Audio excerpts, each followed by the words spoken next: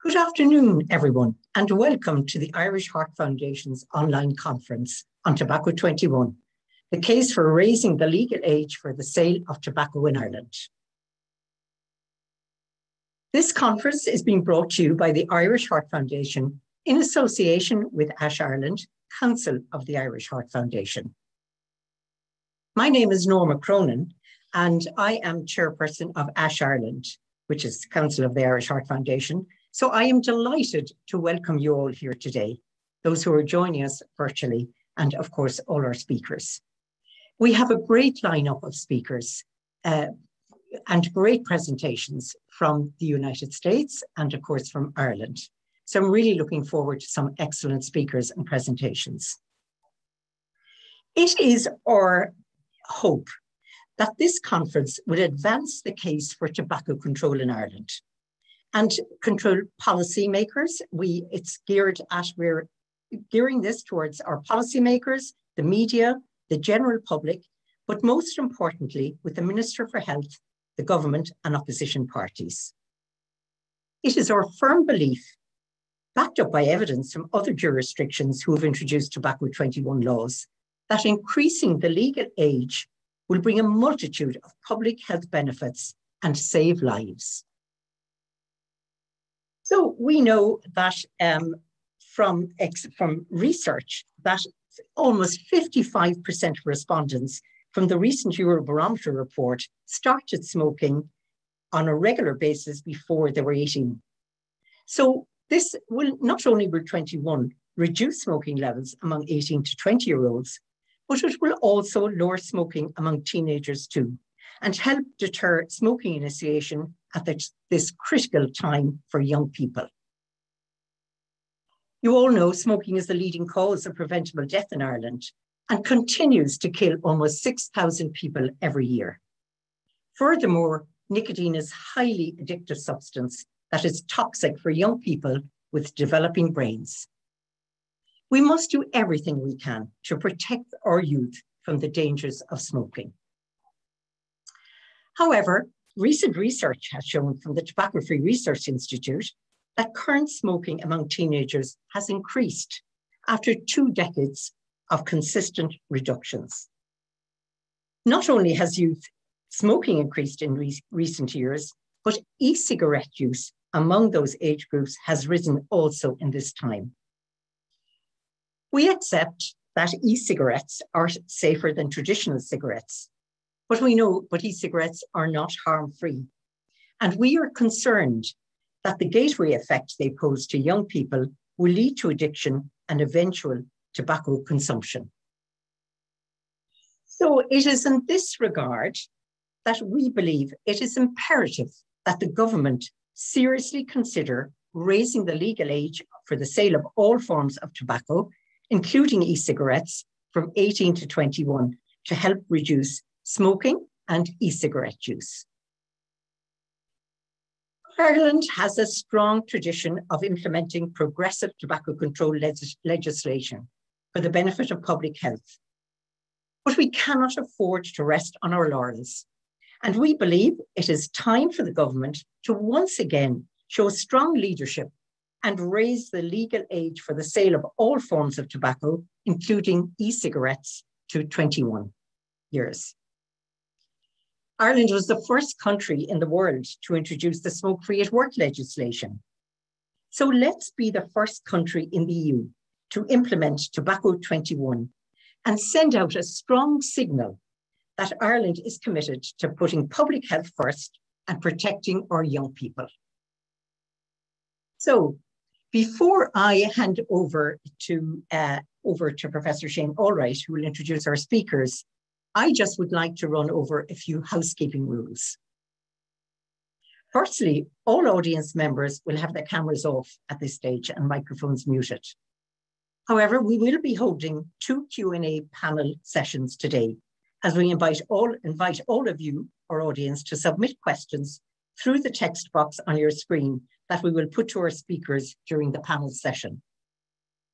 As we are limited with time, we will do our best to follow up on any audience questions that don't get asked today. And we would encourage everyone here to tweet the conference with the hashtag Tobacco21. The conference will be recorded, so people who could not make it today will be able to view the presentations afterwards, and a follow-up survey will be sent to everyone here after the conference to get your views on Tobacco21. So finally, I would like to say a big thank you to you all our speakers who will be presenting today, and to all of you who are joining us virtually for this critical conference on the case for raising the legal age for the sale of tobacco in Ireland. And now I would like to introduce Professor Shane Allwright, who is Associate Professor at Trinity College Dublin and member of Ash Ireland, Council of the Irish Heart Foundation, who will follow up with moderating this first session of the afternoon. So enjoy this great conference and great speakers. Thank you. Thanks, Norma. It gives me great pleasure now to introduce and welcome our first speakers, Dr. Rob Crane and Amanda Swenson-Turner.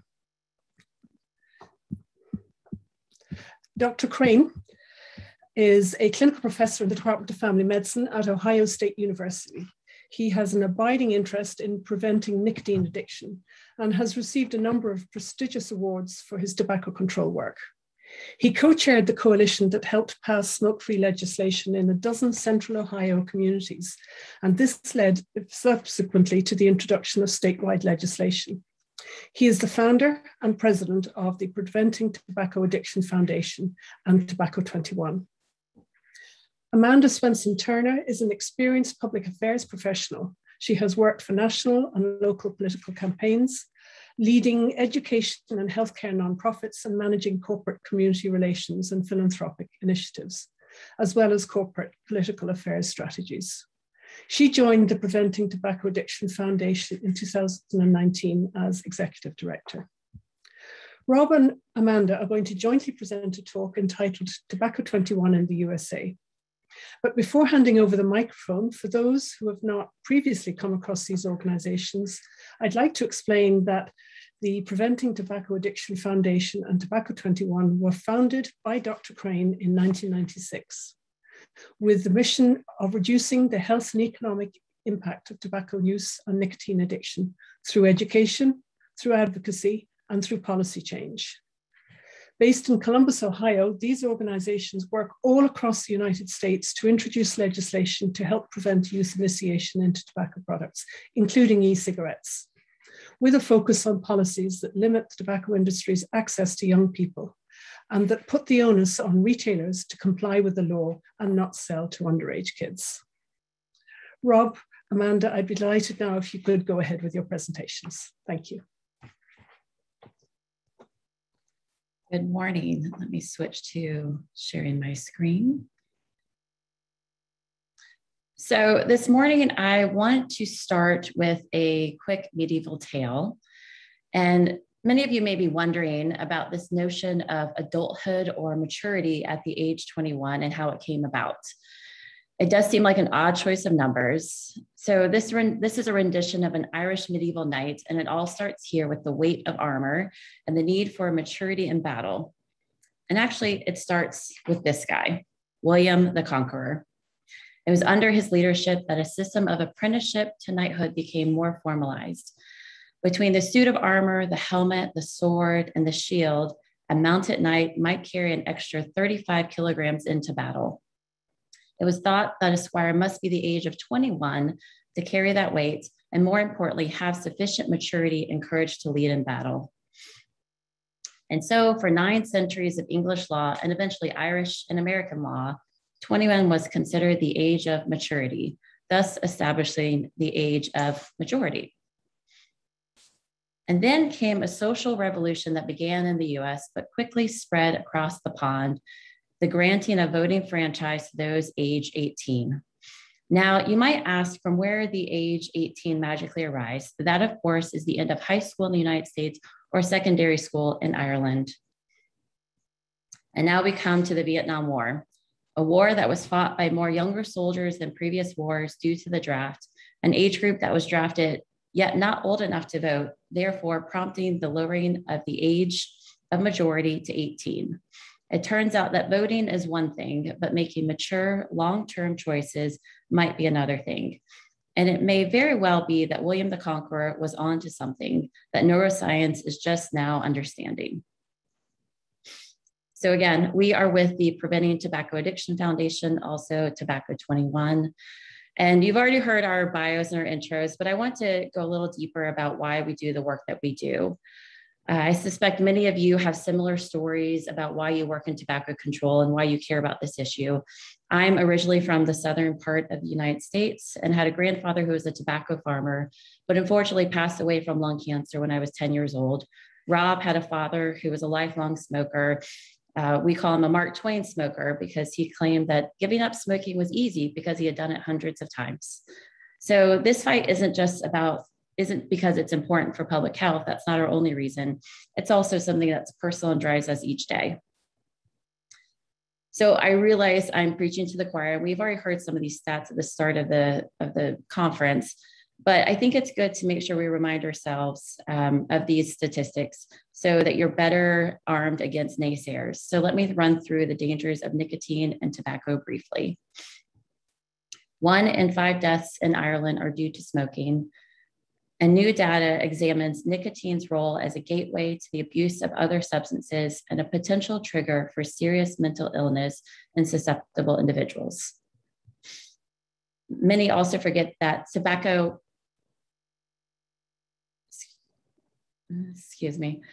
Many also forget that tobacco product use is one of the leading cause of preventable disease and disability and death in the world. So let's put some numbers to this. Annually, smoking and secondhand smoking kills more than 6,000 Irish citizens, more than 500,000 Americans, and more than 8 million people in the world. When we say kill, we mean takes 10 years off of a normal lifespan. Looking at the comparison of loss of life events, do you think the effort of your health departments or government policymakers commiserate with the magnitude of this issue? I'm guessing not. I'll venture to say that it is also widespread knowledge that smoking while pregnant is terrible for the fetus, as well as for the mother, not to mention the dangers of secondhand smoking once the baby is born. According to a study by the Institute of Medicine that examined the public health implications of raising the minimum age for purchasing tobacco products to 21, amongst the many benefits they shared in doing so, they included that the policy is important in reducing pregnancy and complications, including reducing infant mortality rates. This is important to note as many women give birth in their early 20s. So why raise the age to 21? 95% of current smokers start before the age of 21, and having a cigarette by the age 18 makes it twice as likely to become a lifelong smoker. I've heard countless stories of folks starting as early as 14 and easily buying tobacco products claiming it was for their parents. Later, Dr. Crane will go into more detail about the vulnerability of the brain during these formative years. 1 in 3 students have vaped in the past month. So if we were all in person right now, I'd have us look to our right and to our left and decide which one of us has a teenage child that has vaped this month. Raising the age from 18 to 21 helps remove the access to under 18 social circles. 18-year-olds, 19-year-olds are in class and ride the bus with 14, 15, 16, and 17-year-olds. Removing the access removes the chances of starting. And we can't claim all of our victory as something we've done on our own. With the enormous size of big tobacco and their range of egregious practices, we clearly have to work with partners. Working with coalitions is the most effective way to get good policies passed, and we value the dozens of partners that you see here on the screen to work with us on this important work. In fact, in 2019, some 15 partner organizations collaborated on what is known as the Model Tobacco 21 policy, which has been used in dozens of states and cities to guide legislators on writing best practices for tobacco 21 laws. And this is a model policy you can find at our website at tobacco21.org. So now I'm going to take you on another journey, not as far back as the medieval times, but I want to share with you the progression of tobacco 21 in the United States and start in the year 2005. in a little town called Needham, Massachusetts, a western suburb of Boston.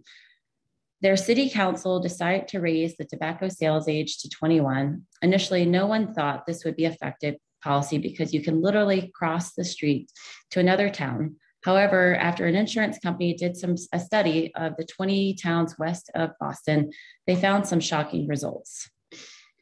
This was a study that looked at various social issues in high school, sex, drugs, and rock and roll. But what jumped from the page was the steep decline of smoking after the passage of Tobacco 21. The high school smoking rate dropped by half, and frequent smoking in youth dropped by 62%.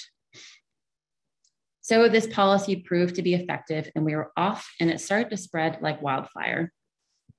In 2013, thanks to then Mayor Bloomberg, who hates tobacco and loves statistics, New York City became the first major city to raise the age to 21. Moving to 2014, Hawaii County and several other cities passed Tobacco 21. The following year, the state of Hawaii became the first state to pass statewide Tobacco 21. And unfortunately, I was not with the organization then, or else I would have seen this policy pass firsthand.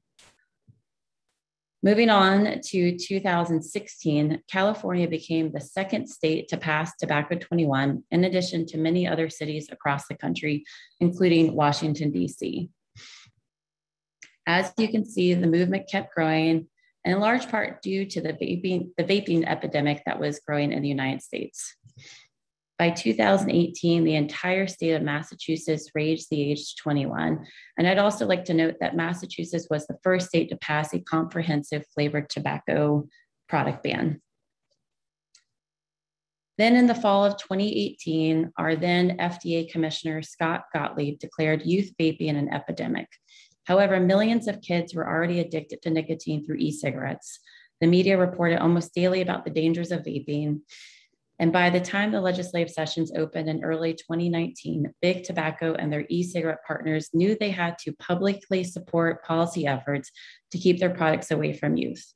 Despite their known efforts for specifically targeting and addicting youth to nicotine.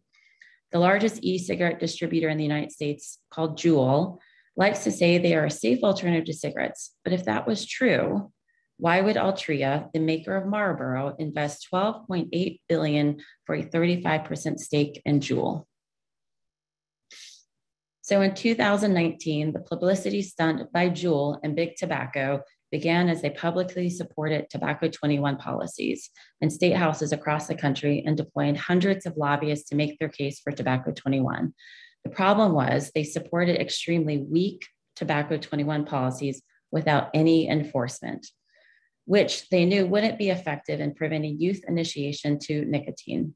But that didn't matter. This was a move to make them look good to the public after facing massive scrutiny for blatantly marketing kids. Since then, we have been battling the tobacco industry in state houses and pushing for strong Tobacco 21 laws that will have a positive effect on youth use of all tobacco products. Like all policy, the devil is in the details. You can raise the age to 51 years old, but if there's no enforcement or accountability placed on the retailer who makes profit from selling these products, it doesn't matter what the age is. Then in 2020, as part of the federal spending bill, President Trump signed into law Federal Tobacco 21, raising the legal sales age across the country from 18 to 21. So Tobacco 21 in the United States is law of the land. But before you start applauding us and popping champagne, there are several things to note. First, again, this was an effort backed by Big Tobacco. Remember, the devil's in the detail and there is more work to be done. Here's a quick screenshot if you want to take a picture of the high level points of the Federal Tobacco 21 law. And I won't go through all of these, but just to remind you that no law works unless it is enforced at the federal, state, and local level. So with that, I'm going to introduce it to Dr. Rob Crane, who will continue to take us through the evolution of e-cigarettes and how this impacts the brain. Thank you, Amanda, and good afternoon, everybody. I'm going to change gears for a moment and talk about nicotine e-cigarettes and kids' brains. Turns out in 2003, a Chinese pharmacist named Han Lik, working for the Golden Dragon Tobacco Company, developed the first electronic cigarette, allegedly because his father died of lung cancer. The name for the first product translates to cig-alike. Of note, Mr. Lik was apparently unable to stop smoking using his own product. But very briefly, this device, the cig-alike, has a process in common with all cigarettes. Flavors and nicotine, e-cigarettes that is, flavors and nicotine are mixed with an organic solvent, usually propylene glycol or glycerol. That's heated to about 300 to 400 degrees Celsius using a small battery that produces a vapor that's eventually inhaled. But after cig-alikes, there was a realization that maybe modeling your product after one of the most hated products in the world was not the greatest marketing idea. So along came the second generation, which were mostly a colorful rendition of the first. But in 2010, technical advances led to the vape mod or the tank mod. These were modifiable devices where the users had the ability to adjust the voltage and resistance in the battery to cause a change in the vapor and in the nicotine delivery. But in 2015 came the blockbuster out of Pax Labs, the Juul device, Generation 4. These were sleek, high-tech devices that use replaceable fluid nicotine pod. It was attached to what looked like a USB flash drive. Bingo, a huge hit. And Generation 5 was really a single-use device that was used to escape the regulation on flavored pods that came in 2019. But interestingly, next, in Ireland, Juul does not exist, pulled off the market in 2020. Same thing with Puff Bar, because in the EU, the concentration of e-liquid is limited to 2% nicotine, which is less than half the amount in usual Juul and Puff Bar products. And they simply were not addictive enough to maintain their product margin. Next slide. It's a reminder that unless one is careful with definitions and descriptions, regulators end up with a frustrating game of whack-a-mole. As soon as one dangerous product comes under regulation, ingenious exploitation pops up another. Next. So initially, e-cigarette makers used the traditional selling techniques of tobacco: sex, glamour, celebrities, flavors. But Juul recognized these as yesterday's marketing techniques. Next. They said yes to celebrities, and note the exploitation of Ariana Grande here, who neither vapes nor smokes. Next. But then the full-on move to music, and especially social media, Instagram, Twitter, Snapchat, and all the lighthearted fun that kids really enjoyed brought them on board. Next. Juul became an absolute overnight phenomenal fad. In the US mostly, but somewhat in Ireland as well. But in the US, half of kids had tried Juul by 2018. It would have been just a fad, like fidget spinners or twerking or blue hair or Pokemon Go, except for one thing: addictive nicotine. Next. So the debate rolls on. Do e-cigarettes help combustible tobacco users quit? Versus how many kids are addicted because of e-cigarettes' seductive appeal, their design, and their high levels of delivered nicotine. Next. For me, at least, that question is answered. The e-cigarette epidemic threatens to erase decades of progress with adolescent use. This is the US, but something similar goes on in Ireland. E-cigarette proponents will answer, well, cigarette smoking hasn't really gone up with the advent of e-cigs. But that statement is not true in Ireland. You have 15% increase in the last 2 years among 15 and 16-year-olds smoking. But even in the US, look more closely at this graph. Click, next. Does that help?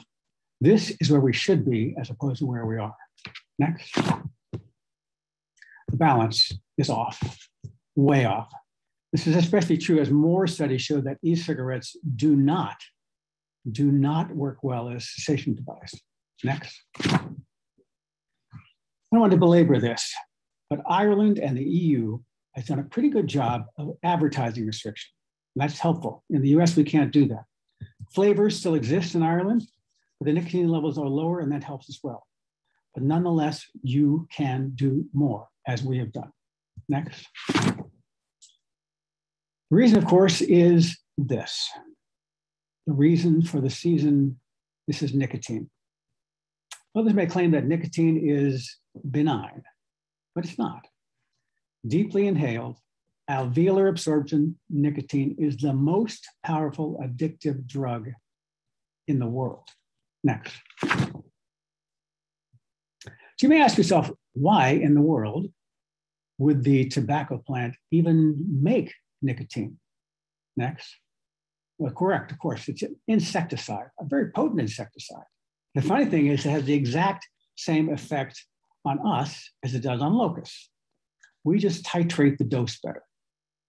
And what is the primary effect on both of our brains? Next.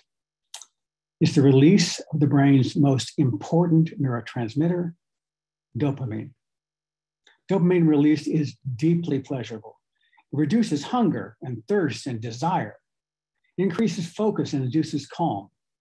Dopamine is a great neurohormone, but like any drug, overuse causes serious problems. Next. Where does dopamine work?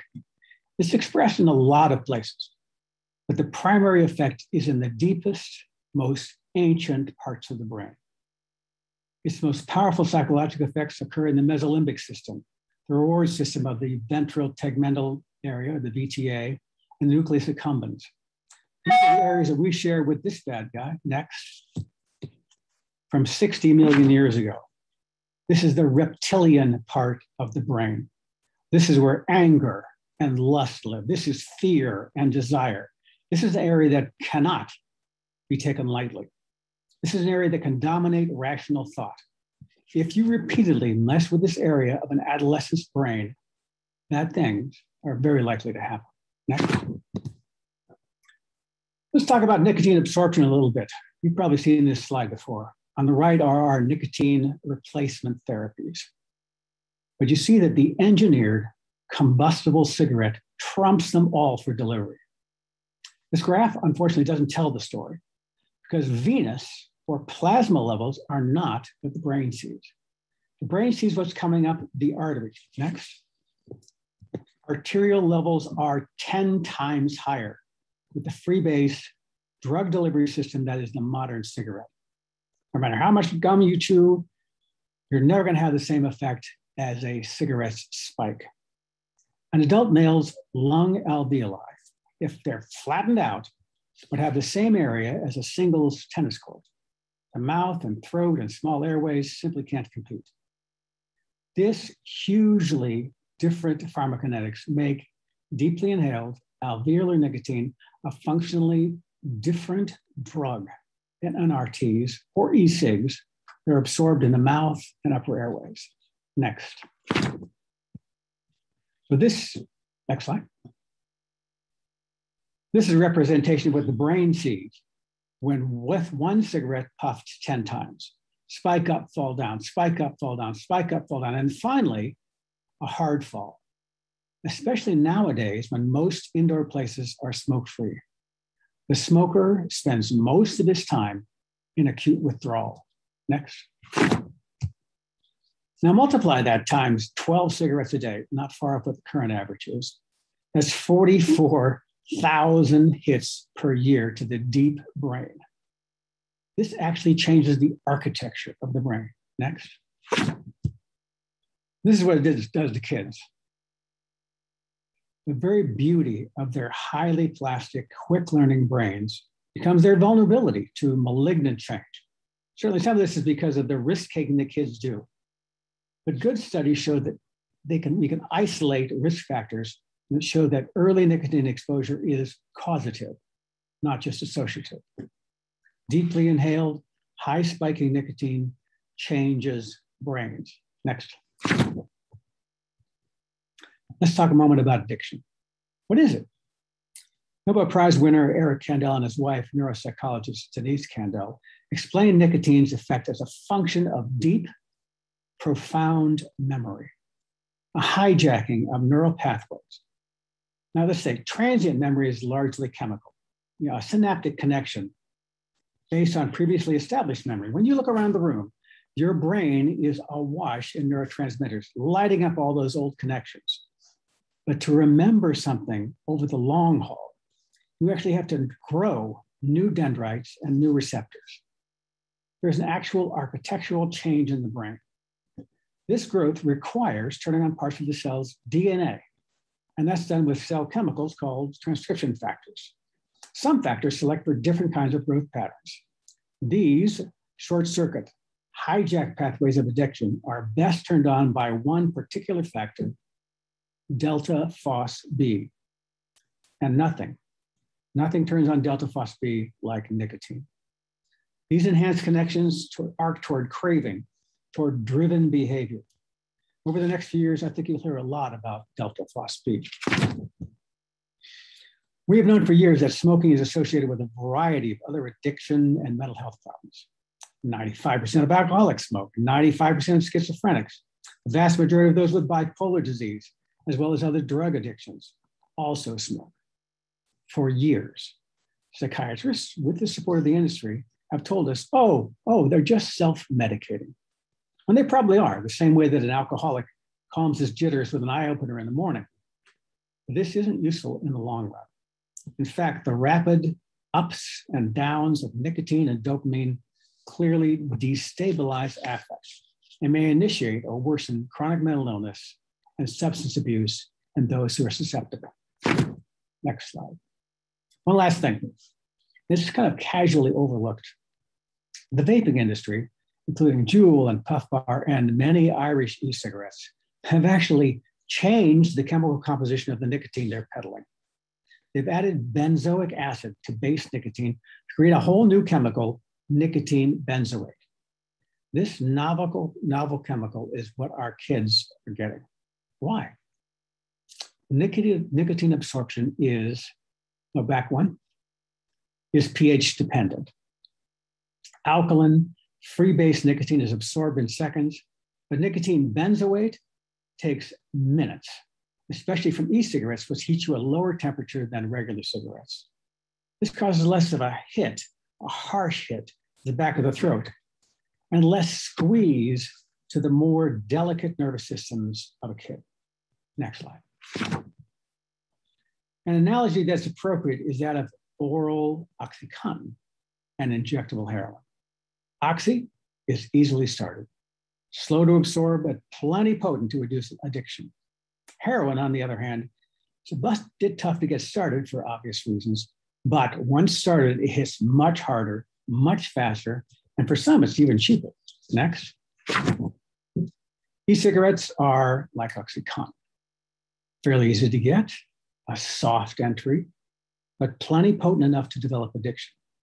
On the other hand, Marlboro's, Ireland's and the US's most popular combustible cigarette, delivers a massive dose of fine particle, free-base nicotine to the deep alveolar lung that hits within 6 to 10 seconds, actually faster than heroin.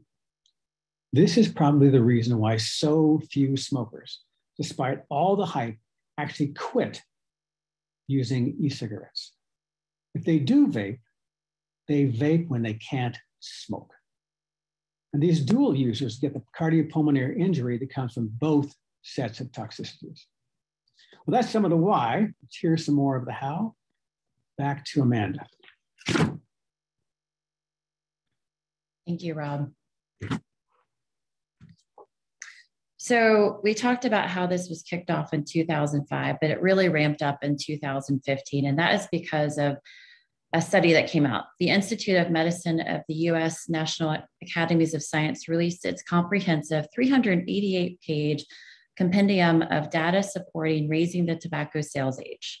This resource brought together the broad range of health advocates, agencies support the policy regarding raising the minimum legal sales age to 21.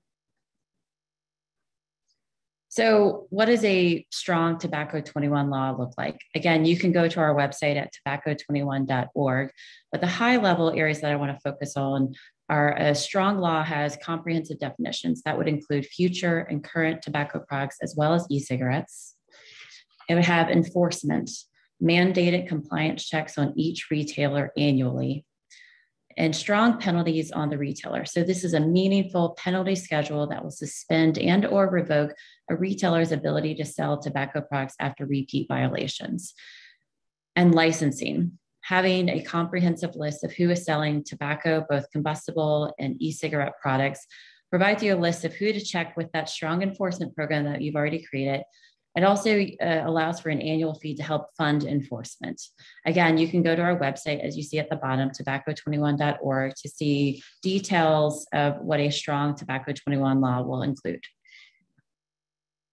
And recently, we're excited to share that a study came out that we will make sure the organizers of the conference shares with everybody. They examined Tobacco 21 laws in the state of Minnesota. And bottom line, Tobacco 21 works. And we hope all of you can understand the benefits of raising the sales age.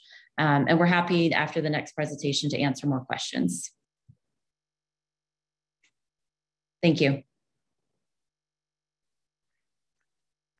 Okay.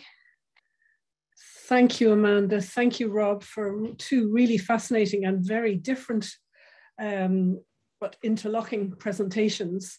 The amazing developments in the neurobiology of tobacco addiction on the brain is really startling, and the fascinating development of the Tobacco 21 legislation really interesting, and just the evidence is really coming in strongly now that it works. So that's tremendously helpful. I'd like to remind the audience that if they have questions, they can submit them via the text box on either the previous two presentations or the previous presentation or the one that's coming up. And we will invite Rob and Amanda back for the Q&A after the next presentation. So thank you, Rob, and thank you, Amanda. Really super interesting presentations. I'd now like to welcome and introduce Dr. Paul Kavanagh. Paul is known to most of us who work in tobacco control in Ireland. He's a consultant in public health medicine at the National Health Intelligence Unit, providing epidemiological evidence and advice and public health support to health information system design, health service reform, and health service planning and evaluation. In addition, and particularly relevant to this afternoon, Paul is clinical lead for the HSE Tobacco Free Ireland programme, and in this role recently led the development of Ireland's first national stop smoking guidelines. Paul's talk is entitled State of Tobacco Control in Ireland, Time to Move from Business as Usual to Endgame. Paul. Okay, thanks very much, Shane. Now,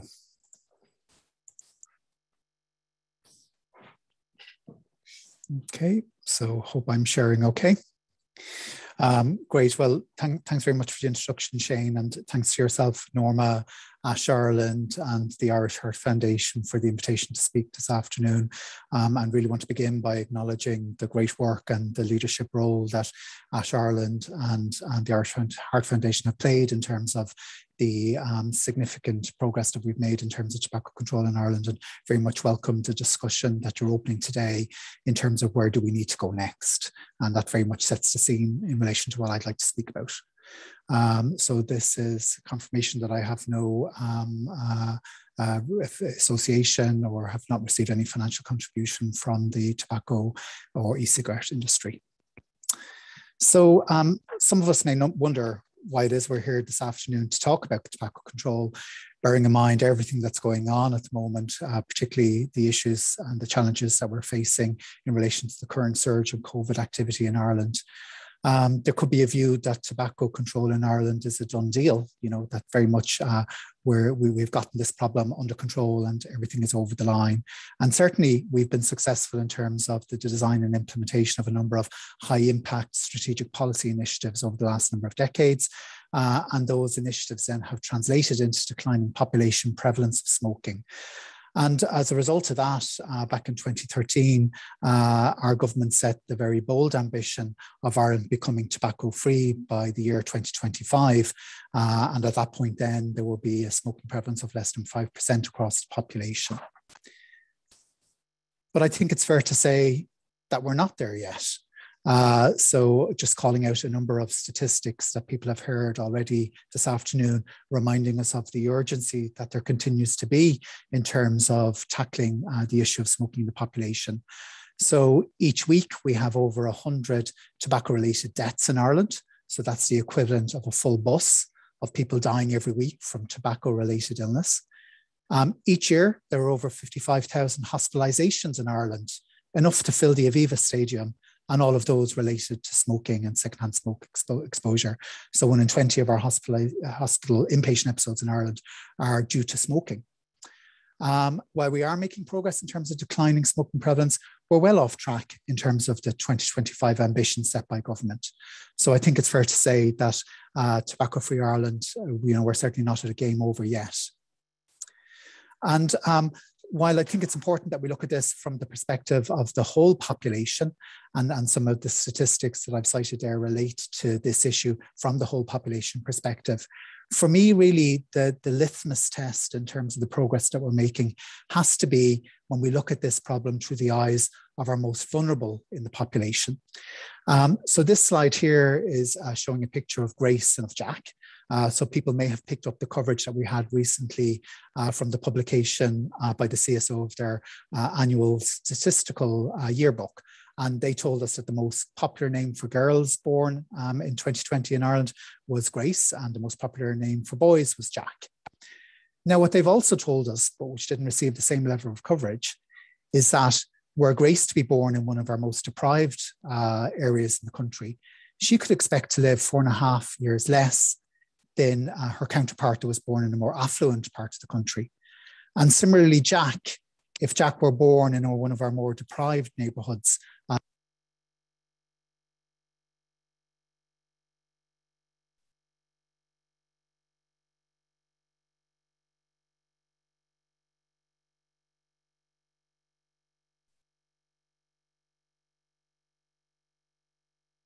in terms of the fair and equal distribution of the opportunity to live a life in good health.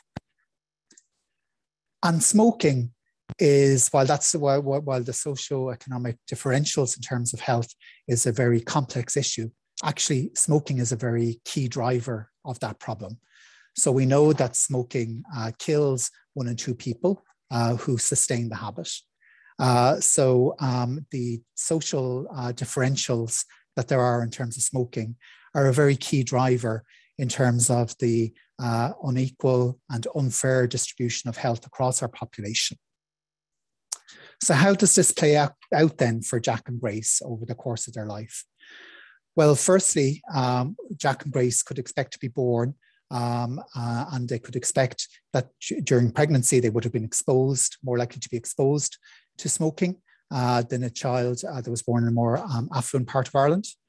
Then as a young child, they're more likely to be exposed to secondhand smoke in the home.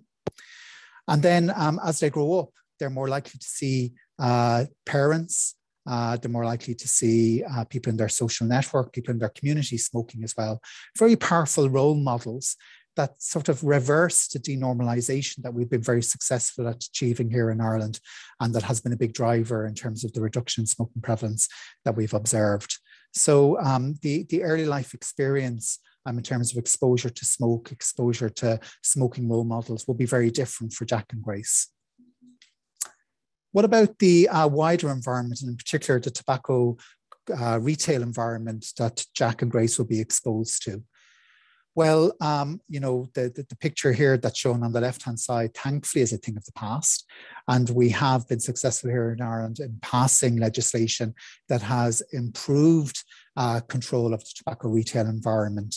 But yet still, we have over 20 outlets registered that sell tobacco products across the country. And we know that despite the good work of our colleagues in the Environmental Health Services, But as a consequence of some of the issues that there are in relation to the regulatory tools that are at their disposal and the resources that they have available, that the regulation of this environment simply is not commensurate with the level of risk that there is when you consider that these products are going to kill 1 in 2 people who use them regularly. We know that 2 out of 10 inspections of tobacco retail environments that are conducted by the Environmental Health Services here in Ireland would find that those retail environments are unsatisfactory. We know then that 1 in 10 test purchases that are conducted with minors would have an unsatisfactory outcome. And I'm showing here at the bottom right-hand corner of the slide here some very significant data from colleagues in Scotland, where we're looking to replicate here in Ireland, but we don't quite have the information systems just yet that enable us to do this. But this is showing data from Scotland that we would expect to see replicated here, which indicates that Jack and Grace, in terms of the retail environment in the areas in which they live, will be more likely to be exposed to outlets that sell tobacco products than children that are living in more affluent neighbourhoods. Moving on from that then, as a consequence of those exposures that I just described, despite the fact that we've made huge progress, albeit per recent ESPAD data potentially stalling here in Ireland, albeit that we have made huge progress in terms of tackling smoking initiation among young children, we know that there's a social differential in terms of youth smoking. So we know that against the backdrop of reducing smoking initiation across children and young people in Ireland, that smoking initiation is more common among children who live in more deprived neighbourhoods. E-cigarettes has been mentioned already, so that is very much a game changer in terms of the tobacco control landscape. We know that there are issues there in terms of increasing use across youth and children.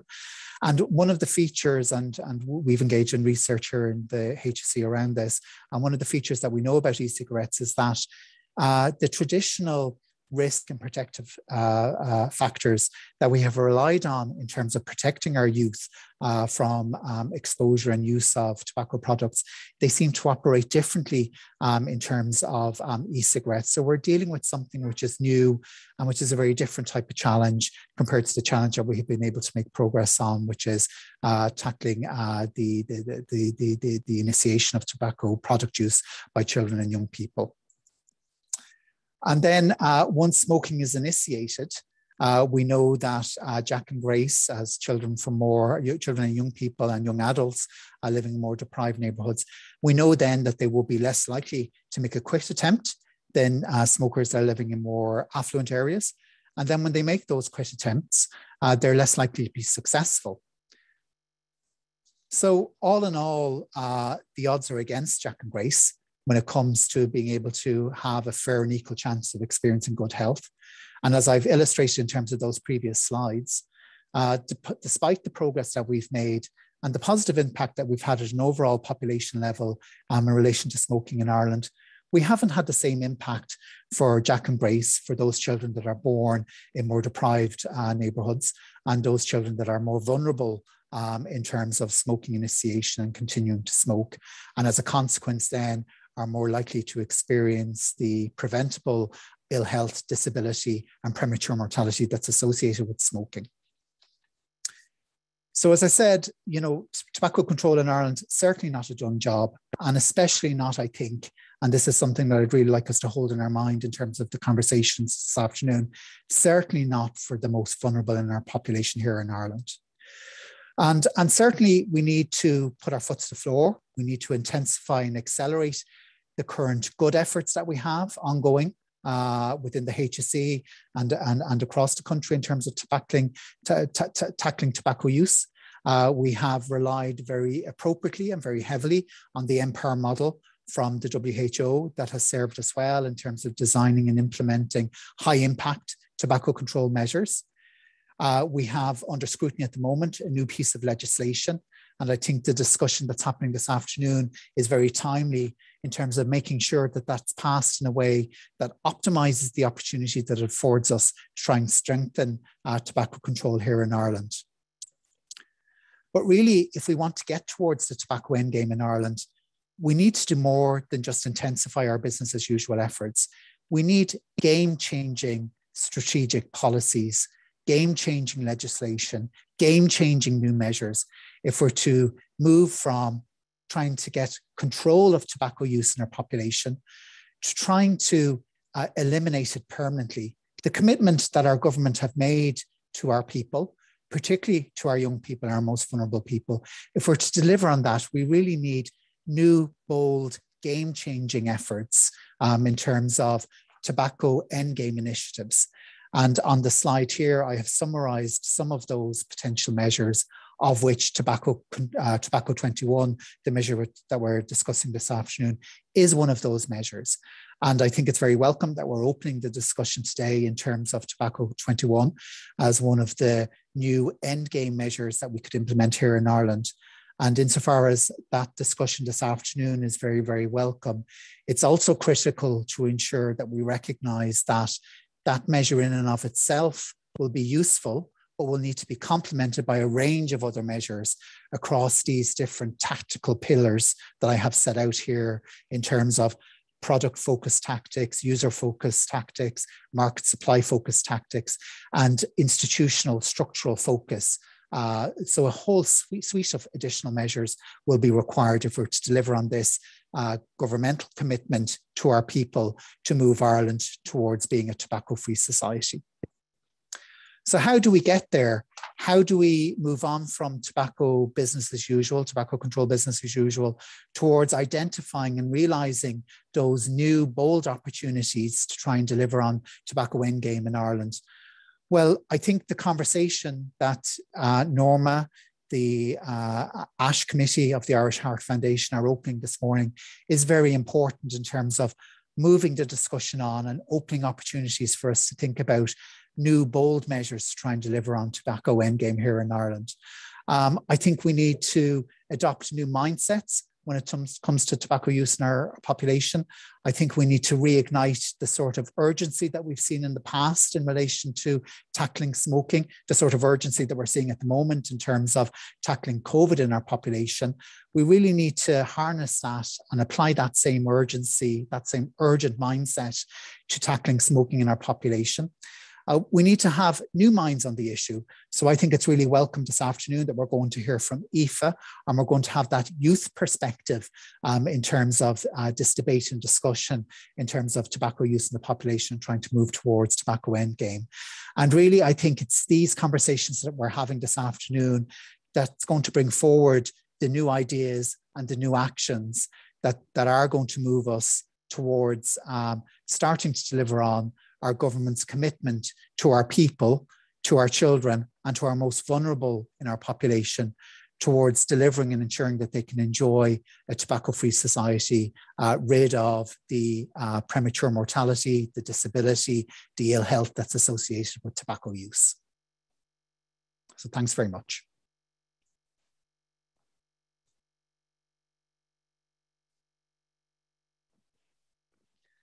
Well, thank you very much indeed for your thoughts and ideas about how we need to move to the end game. Lots done, but a hell of a lot more needing to be done, more needing to do.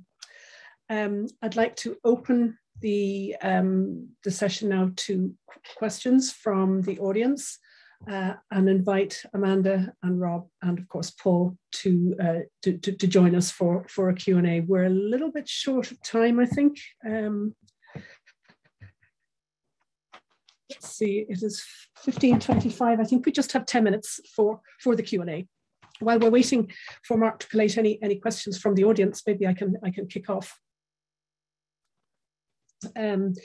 First, a question, I suppose, perhaps for Amanda or Amanda and Rob. When the indoor workplace smoke-free legislation was considering being introduced, a lot of people said you have to wait until smoking prevalence is low before you can start to do these kinds of things. Do you feel that that's the same for Tobacco 21? And indeed, Paul, I see you're nodding your head there. You might like to comment as well. Should we wait until our rates are lower? Should other countries that have higher rates not consider this until their rates come down to a more lower sort of Western European level? or is it the worse the rates, the sooner you need to do it? I would say we look at this from a population perspective. If you sample by polls, both smokers and non-smokers, they have supported across the board 75% or more raising the sales age to 21. Even smokers don't want their kids to start smoking. And so I think that the idea that we have to have some sort of a threshold, I think is not likely to be true, but people are ready to do something. I mean, you will lose more people this year to smoking in Ireland than you lost to COVID over the last 2 years. And I think it's that recognition we have to bring forward.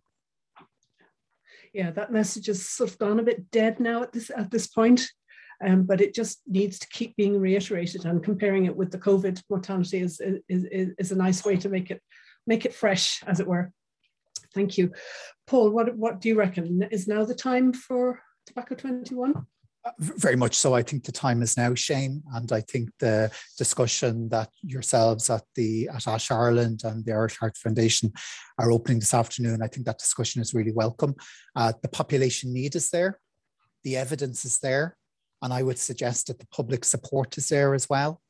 And I think in particular in terms of the urgency that there is around this, I would look at some of the recent findings from the ESPAD data, which would suggest that the great reductions that we've seen in terms of youth initiation have started to taper off. I would be very conscious as well of the threat that we have on the horizon in terms of e-cigarette use, and the evidence collated and analysed independently by our Health Research Board here in Ireland that would suggest that children who vape or use e-cigarettes, that they are more likely to initiate smoking as well. So I think the need is there, and in particular those findings from ESPAD Ireland and from the HRB would underscore the urgency for action. And I would say to our political system, the commitment is there, their own commitment is there towards a tobacco-free Ireland. We are well off track in terms of delivering on that commitment. And this is a much needed measure. There's evidence base to say that it will work. And I would suggest that the support is there among smokers, among non-smokers, and across the population age groups. Okay, thank you. Chris Macy is going to be talking about a survey that absolutely supports what you've just said there, that the support is there amongst the Irish population. So I look forward to hearing what he has to say. A question that has come in from the audience, somebody would like to know what was the biggest challenge in the USA in introducing Tobacco 21? Rose? Well, it's clearly the amount of money that's generated by sales of cigarettes.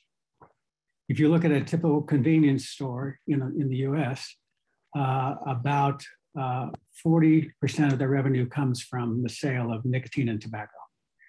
And of course, how much? 14? Did you say 14 or 40? 40. Oh, right. Okay. Wow. 40. I mean, that's a lot of money for a retailer. And they see, of course, if you take away the kids who are going to be their eventual customers, bad things will happen to their bottom line. And so they oppose. Of course, the large tobacco companies have enormous lobbying power, not only in the United States, but also in the legislature in Ireland. One way we got around this, and you don't have this privilege in Ireland, is we went locally to local health departments and local cities and states and avoided the lobbying power in the legislature that the tobacco companies could bring. In fact, if I had one suggestion to make to you, I would try to stop the preemption that you currently have. Right now, local governments are preempted in Ireland from making decisions about the health of their local citizens in terms of tobacco control. If you can get that preemption reversed, then Limerick or Cork or Dublin could themselves make a law to raise the age, and it would spread like wildfire. So that's an opportunity that you may want to consider. Interesting. Is that true, Paul, that Cork can't do it? I mean, the Republic of Cork can't go off and do a solar run on this? The Kingdom of Cork, should I say? I think, Shane, if it were, they might have already, in terms of the spirit down there. But I think we have a real opportunity with the legislation that's currently under scrutiny by our government at the moment, by the House of Oireachtas, that's looking to affect very overdue modernisation to the regulatory environment around tobacco retail and nicotine retail in Ireland.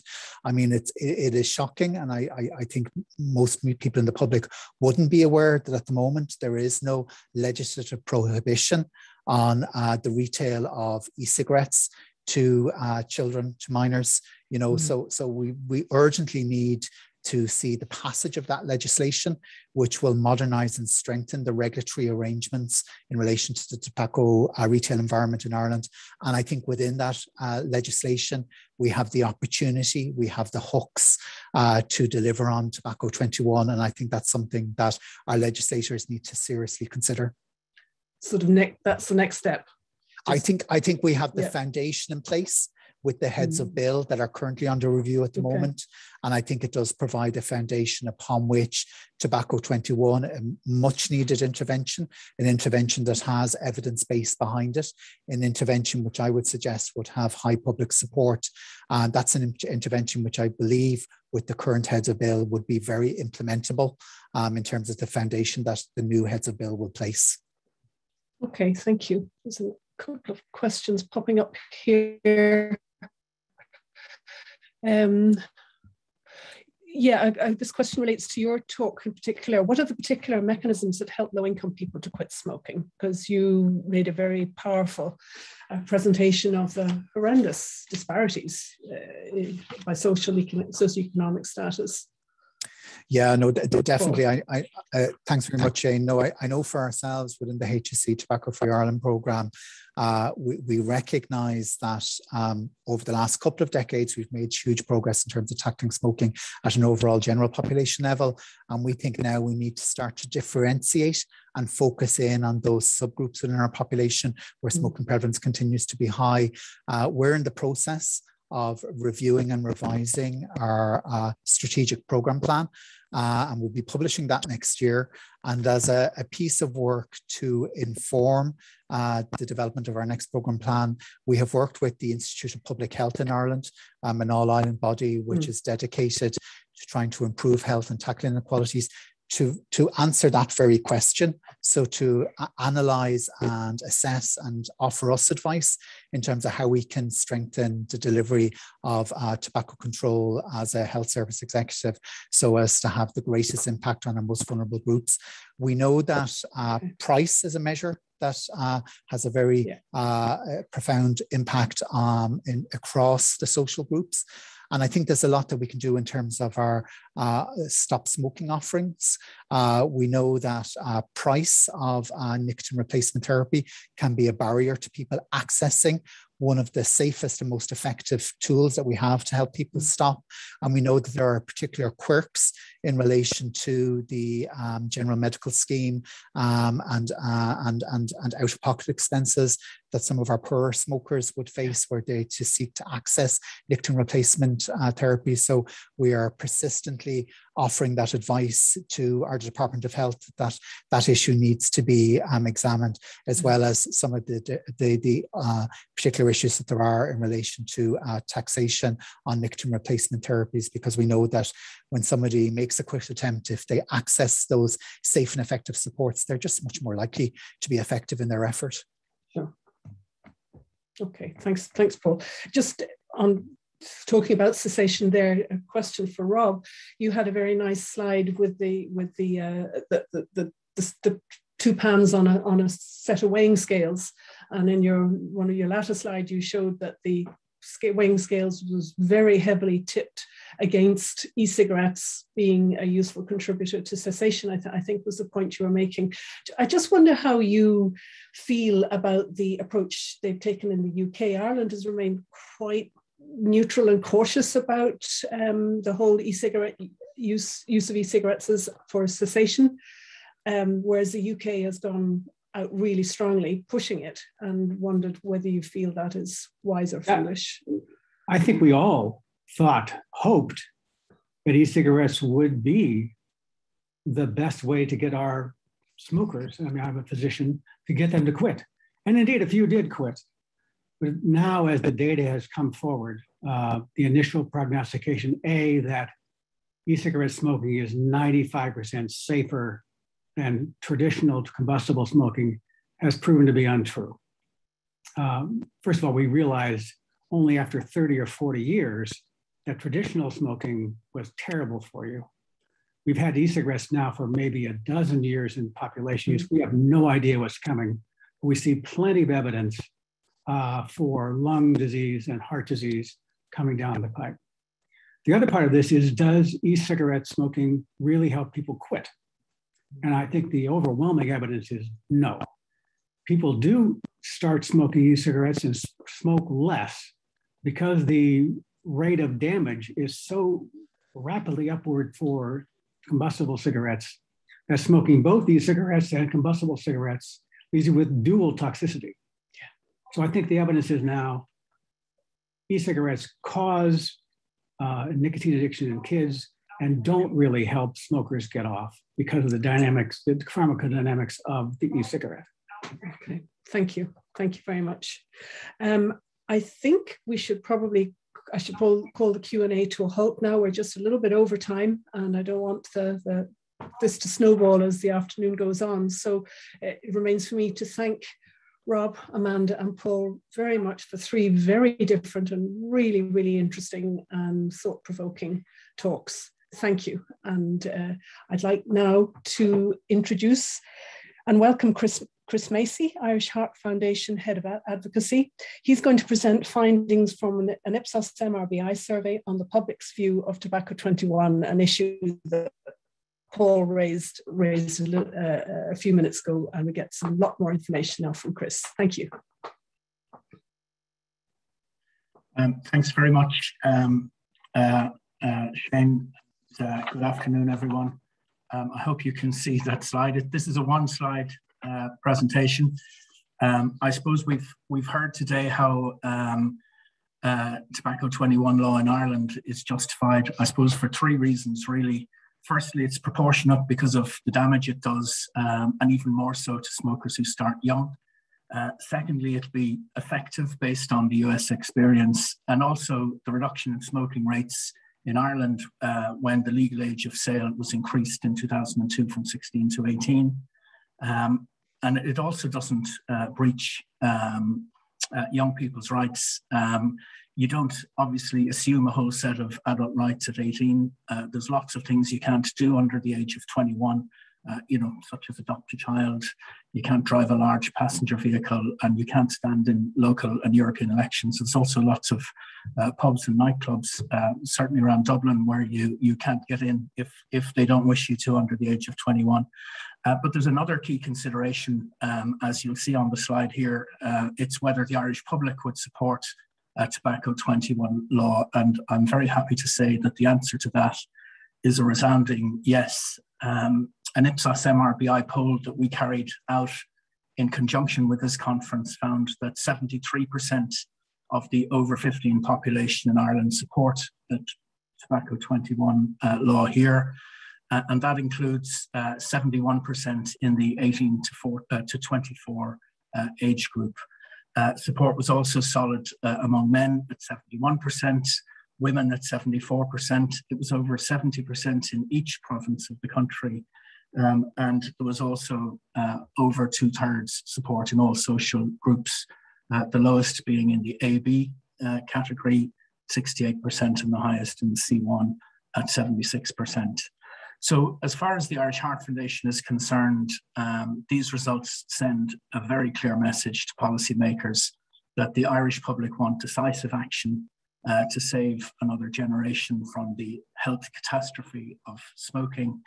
And also, as Paul was talking about a few minutes ago, to start looking for an end game to tobacco addiction.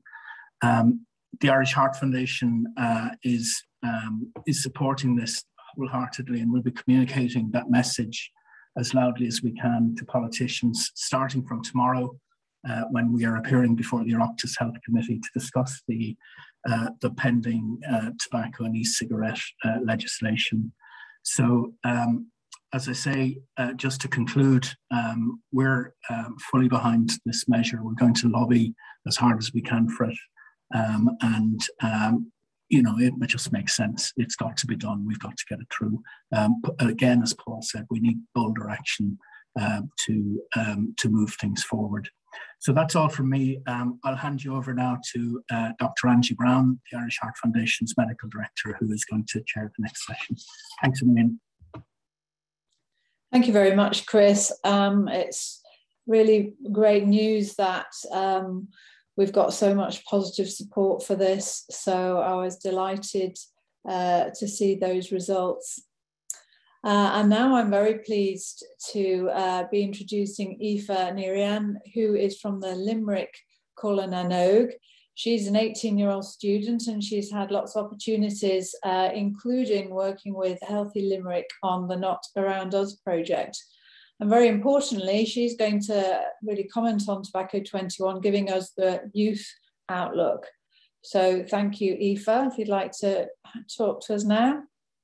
Sorry, my window slammed closed there by accident. So hi, as I said, my name is Aoife Ryan. I'm a college student from Limerick City and I'm the National Executive Member for Limerick City and County Cork na nÓg. So throughout my time partaking in youth politics, I've spent a good few years since I was 15 working with Healthy Limerick, Healthy Ireland and the Limerick City and County Council on what once was a local project, but is now become a national project called Not Around Us, which focuses on the denormalisation of smoking in children and youth-friendly areas. Now, unfortunately, I don't have a PowerPoint or a lot of statistics or anything to share with you today, so hopefully I'll be able to keep your attention otherwise with just me. So hope I'm not too boring. But yeah, so I began working with Not Around Us when I was only 15, and that's the age when we begin to transition into late teenagehood. So it's a time when a lot of people decide they want to start doing new things, try out new stuff, decide what we want to do with our lives, what we want to do in college, the subjects we want to do. And for a lot of people, it is the age when they do start drinking or smoking. It's no surprise that peer pressure runs rampant throughout those age groups. So as we know, it's not really shocking to anyone that people do start drinking and smoking before the legal age of 18, unfortunately. As disheartening as it is, I'm only 18 and I've already had friends who have started smoking, quit, and then started again. At my age, I shouldn't have to be thinking about the fact that I'm probably going to outlive the majority of my friends by at least 10 years. That's like a really troubling fact to me, and it's not really something I should be worrying about at the age that I am. It started off as a common misconception that my generation was the one that had kind of stopped the vicious cycle of smoking, but as all the statistics that you've been shown today have clearly revealed, that's not true. When my own parents found out that a lot of my friends and peers smoke, they were really shocked because they thought that their generation was kind of the one that had kind of stopped this like early teenage smoking. And they were like, but you're taught in schools now how bad smoking is. Like, your bus drivers don't smoke when they're driving you to school anymore. Or things like that. So I wouldn't think it would be as popular. And like, you get all the presentations and you know all that it's bad for you. And it's true, we do. I can't count on my hand the amount of times that I've seen a picture of a diseased lung presented to me in school and how many times I've been told how bad it is for me. But yet there are still people of my age, my own friends, who still started smoking. And that's not to say that young people are like dumb or stupid and that we don't know that smoking is bad for us. We're fully aware, and we don't go into our teenage years hoping to become addicted to nicotine and hoping, oh my God, yay, I'm going to be smoking for the rest of my life. When people pick up their first cigarette, that's not what they intend on doing. A lot of the time, it's just that you're at a house party or you're out with friends and one of them has one of their brothers or sisters' cigarettes and they're like, let's all try this. And then that's how it all starts. So I think we need to focus more on preventing teenagers from ever picking up a cigarette while they are still incredibly young and susceptible to societal pressures. As with any problem, the goal is to always stop it before it begins. So campaigns like Tobacco 21 and Not Around Us aim to achieve this goal. Changing the legal age of purchasing tobacco products to 21 years old is an action that I wholeheartedly support. I work in a shop and it's slightly disheartening the amount of times that I see people coming in with their IDs that show that it's exactly their 18th birthday. And the first thing they want to do is buy a lottery ticket and a packet of cigarettes or a vape. Buying a lottery ticket, I get, it's fun. But I don't think it should be a goal that once you turn a certain age, you'll be like, yay, now I can buy cigarettes. Like, it should not be something that people are looking forward to. We need to make it harder for young people to gain access to cigarettes. I don't believe cigarettes should be available to anyone who's still in secondary school, because they have much better things to be worrying about, like how they're going to enjoy their last years of secondary school before they become an adult and they have actual responsibilities to worry about. They shouldn't be worried about how they're going to fund their habits or go an entire school day without having a cigarette before they even turn 18.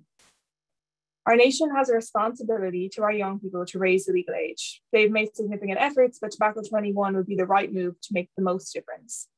After my years working in Not Around Us, I spent a lot of time thinking about how important the denormalization of smoking is. Not Around Us focuses on making sure children do not see adults smoking while they're playing in playgrounds or parks or they're around their primary schools, because we do not want young children growing up thinking that smoking is somehow part of normality. But teenagers need to see that as well. We always think about like who's inspiring our young people, like our 13, 14-year-olds, like our next generation. Like, who are they looking up to? And while we'd like to think, yeah, like major political figures, actors, singers, all those things, it's not technically true. In my opinion, and just from my own personal experience, when I was 13 or 14, the people I looked up to the most were the 17 or 18-year-olds that were in my school, the people that I thought were like going on, graduating, moving on to the next stage of their lives. They're going to be adults soon. And that's who I was looking up to. And if I saw them smoking, it was going to get into my head that that was the normal thing to do. So the perfect solution is to make sure that young people aren't ever seeing anyone smoke or even thinking about smoking until they're old enough to make that choice for themselves. Because whether or not you smoke is a choice. But when you're young and when you're being pressured to, or when the opportunity is presented to you and you haven't fully developed how to make proper decisions for yourself, it's not going to be as fair a play as if you were like maybe 21 and making that choice. 18 is viewed as this somewhat like perfect age in which like the clouds part and something we know exactly what to do with ourselves all of the time. As someone who is freshly 18, I know that not to be true at all. I still have a lot of learning to do. I know myself, I'm in no position as of right now to make a decision that could potentially affect my health and well-being for the rest of my life. People mature at different paces, but the desire to try new things and go a little wild as we approach adulthood can overcome even the most mature person's maturity. That can have some disastrous effects that we've clearly seen how smoking can affect people's lifespans and just their quality of life in general as they grow up. Because of this, I believe the more campaigns like Tobacco 21 and Not Around Us that exist, the better. I'm appealing to all decision makers who could possibly aid in this effort to listen, but especially to Ireland's young people. Anytime that you are making a decision that regards a certain age group, you have to consult them and make sure that it's what they want as well. We may be young, but we also do usually know what we want and what we think will be good for us. If you want to know what young people in Ireland want, make sure you're asking young people in Ireland. Don't assume you always know exactly what they need or want. Listen, and then hopefully someday sooner rather than later, we can all work together to create Ireland's first tobacco-free generation. While unfortunately it's not my own generation as people had hoped, I hope the one that is flourishes. So thank you all for your time today. Thank you for listening. Thank you very much indeed, Aoife. It's so important to have the youth perspective. You had raised lots of very relevant points there, which we've all made note of. And I think it's really hugely important to have a youth advocate, both for us to in terms of policymakers, but also for your peers and for the people that you're at school with. So thank you very much for that. And now I'm very happy to introduce the next speaker, who is Dr. Emmett O'Brien. He's a consultant respiratory physician in Beaumont Hospital and an honorary clinical lecturer in medicine in RCSI. He's done a lot of research in the past, but in particular has explored pulmonary disease phenotypes in smokers in understanding tobacco smoke susceptibility in those with COPD and emphysema. And he's going to talk to us about the impact of youth tobacco use on lung function and development. Thanks very much, Emmett. Thank you, Angie, and it's great to hear Aoife's perspective on what we've been talking about today. So I'm going to share my presentation on the impact of youth tobacco use on lung function and development. So I have no conflict of interest to disclose. So in outline, I've going to look at tobacco 21 effectiveness, and we've heard some of the US experience and reiterate that. Look at the state of play for Irish youth tobacco use at present, and then examine the harmful effects of tobacco smoke, particularly as it pertains to physical health, lung development and growth, and lung function. And finally, looking at what we've learned in recent years about lung function trajectories in COPD, and I'll explain that shortly. So if we look back at Irish tobacco policy, it's really been very impressive what's been achieved in a relatively short span of time, from the smoking ban in public buildings to the increase of the age of sale to 18 that we heard of recently from Chris, and then the workplace smoking ban, which has changed society really in 2004. And since then, it's been a lot of progress towards our goal of 2025 for having a tobacco-free generation. And this is stated from Tobacco Free Ireland's perspective as less than 5% smokers in 2025. And as part of that now, we're talking about Tobacco 21 and raising the minimum age for tobacco purchase to 21 years of age. So we know that Tobacco 21 policies are effective, and they can prevent or delay product initiation amongst youth. In the landmark Needham study that we heard from Alison earlier, over a 4-year period, smoking reduced significantly from 13 to 7%. And this is compared to nearby communities, which had a less of a drop of about 3% in that same time period. This has since been replicated across various states, with overall approximately 40% lower odds of monthly or established smoking amongst teenagers aged between 18 and 20 years of age in states with Tobacco 21 laws. And this remains a very favorable policy in the United States, with over 75% of people approving of it. And as we heard from Dr. Crane, over 50% or certainly higher in smokers, as well, as they don't want their children to smoke either. Now, in our recent MRBI poll, we've heard that Ireland is in a very similar state with 73% favorability for similar policies. So it's working in the United States, and it's time to bring it in here. In California, they saw a drop in illegal tobacco sales to under 18s by 50% approximately, and slower increases in youth e-cigarette use. Raising the smoking age can reduce the health burden of smoking in society, and this is where this is so important. In terms of youth tobacco use, smoking remains the single biggest threat to public health. Over 6,000 people die from smoking-related lung disease in Ireland every year, and significantly more again suffer from chronic illness. Significant efforts have led to reduced smoking prevalence, and in particularly amongst Irish school children, it's dropped since 2010 from 12% to most recently 5% in 2018. However, there are still exceptions where under 25s are increasing to roll their own cigarettes and are 3 times more likely to use that product compared to cigarettes. And this has impacts on filtration and other toxins that may be easier to inhale. We've heard about vaping, and this is increasing amongst teenagers at almost double the prevalence in the most recent study compared to cigarette usage. And nicotine is the root cause of tobacco addiction. Younger adolescent e-cigarette users in the US are 4 times more likely to ever smoke a cigarette, and 3 times more likely to be current smokers at 2 years of follow-up. So what are the effects of tobacco smoking in youth health? Well, there are many and diverse, in particular from a respiratory perspective: chronic coughing and phlegmic expectoration, chronic bronchitis. There's an increased susceptibility to COVID-19 and influenza, increased risk of blood clots, as well as reduced lung function and growth trajectories. Fertility can be affected, as well as cosmetic effects or complexion effects and skin tone, as well as teeth and bad breath. Overall, there's not much reports on adverse well-being in youths who smoke, and that can be underestimated. We know about the long-term risks, specifically for heart disease, chronic lung disease, and lung cancer, and you can see the list of cause of death listed to the side there. So what about lung development and growth? Well, the lung prenatal before birth, lung growth occurs in 5 stages.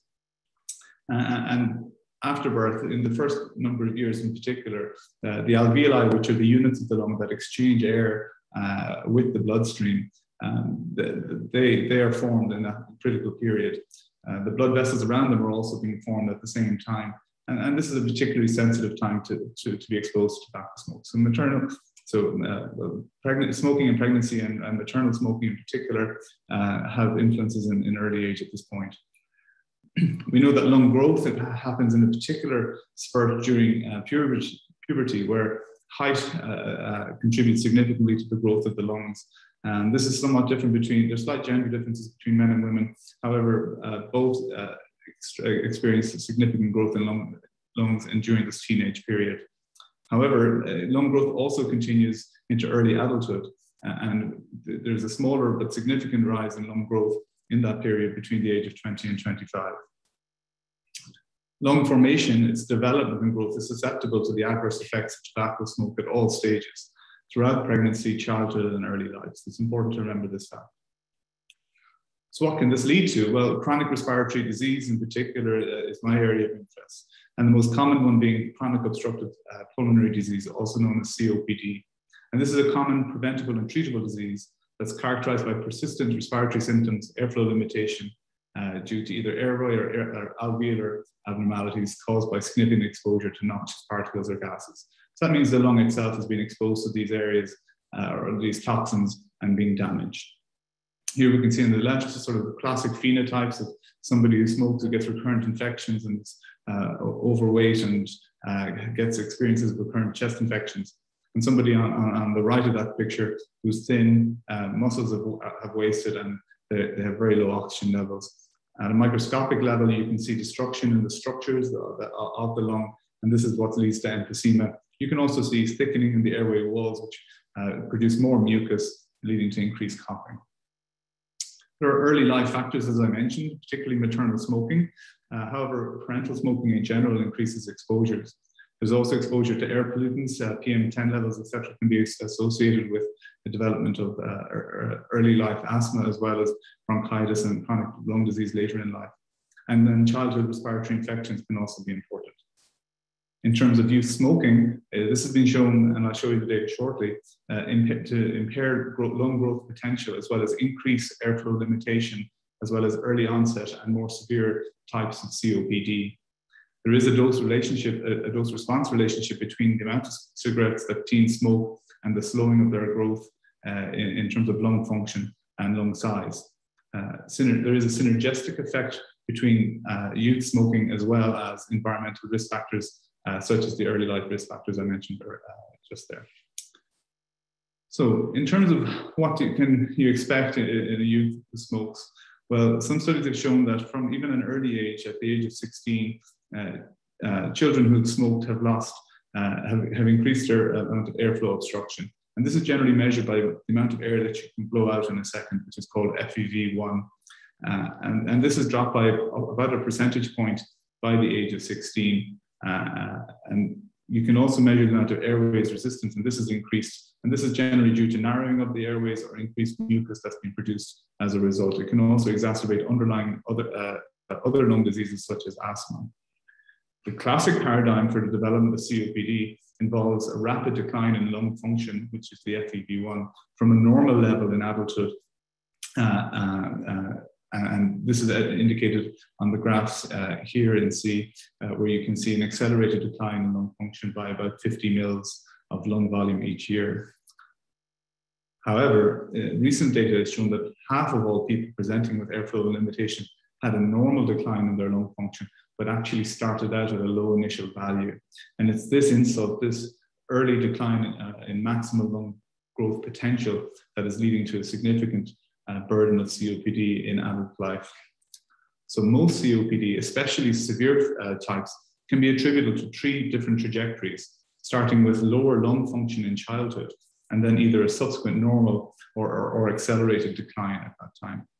Personal smoking history can accelerate lung function decline and amplify the impact of early life tobacco exposure on lung function. And this is postulated to be due to preventing recovery from early acquired deficits. So whilst if you are a smoker, you have had injury to your lung and you may have other risk factors, if you stop smoking at an early age, you may still have that ability to recover lung function that you may otherwise lose. So if we look at these lung function trajectories that can lead to COPD in summary, we can see that the classic hypothesis where lung function starts to decline in an accelerated fashion in adulthood, and this is generally linked to smoking cigarettes or tobacco. The new paradigm, which is in relation to early life and youth determinants of lung development, particularly related to tobacco exposure, are key factors for lung growth. And it's these significant impacts at this critical stage of growth that can, in approximately half of cases, lead to COPD in adult life. So in conclusion, in relation to this, the best predictor of lung function later in adult life is lung function at a younger age. And we're not good at measuring this, but when we've looked at this at population data, it's emerged in the last decade or so. So in summary, Ireland has a strong history of leadership in tobacco policy, and we know that tobacco 21 policies work internationally.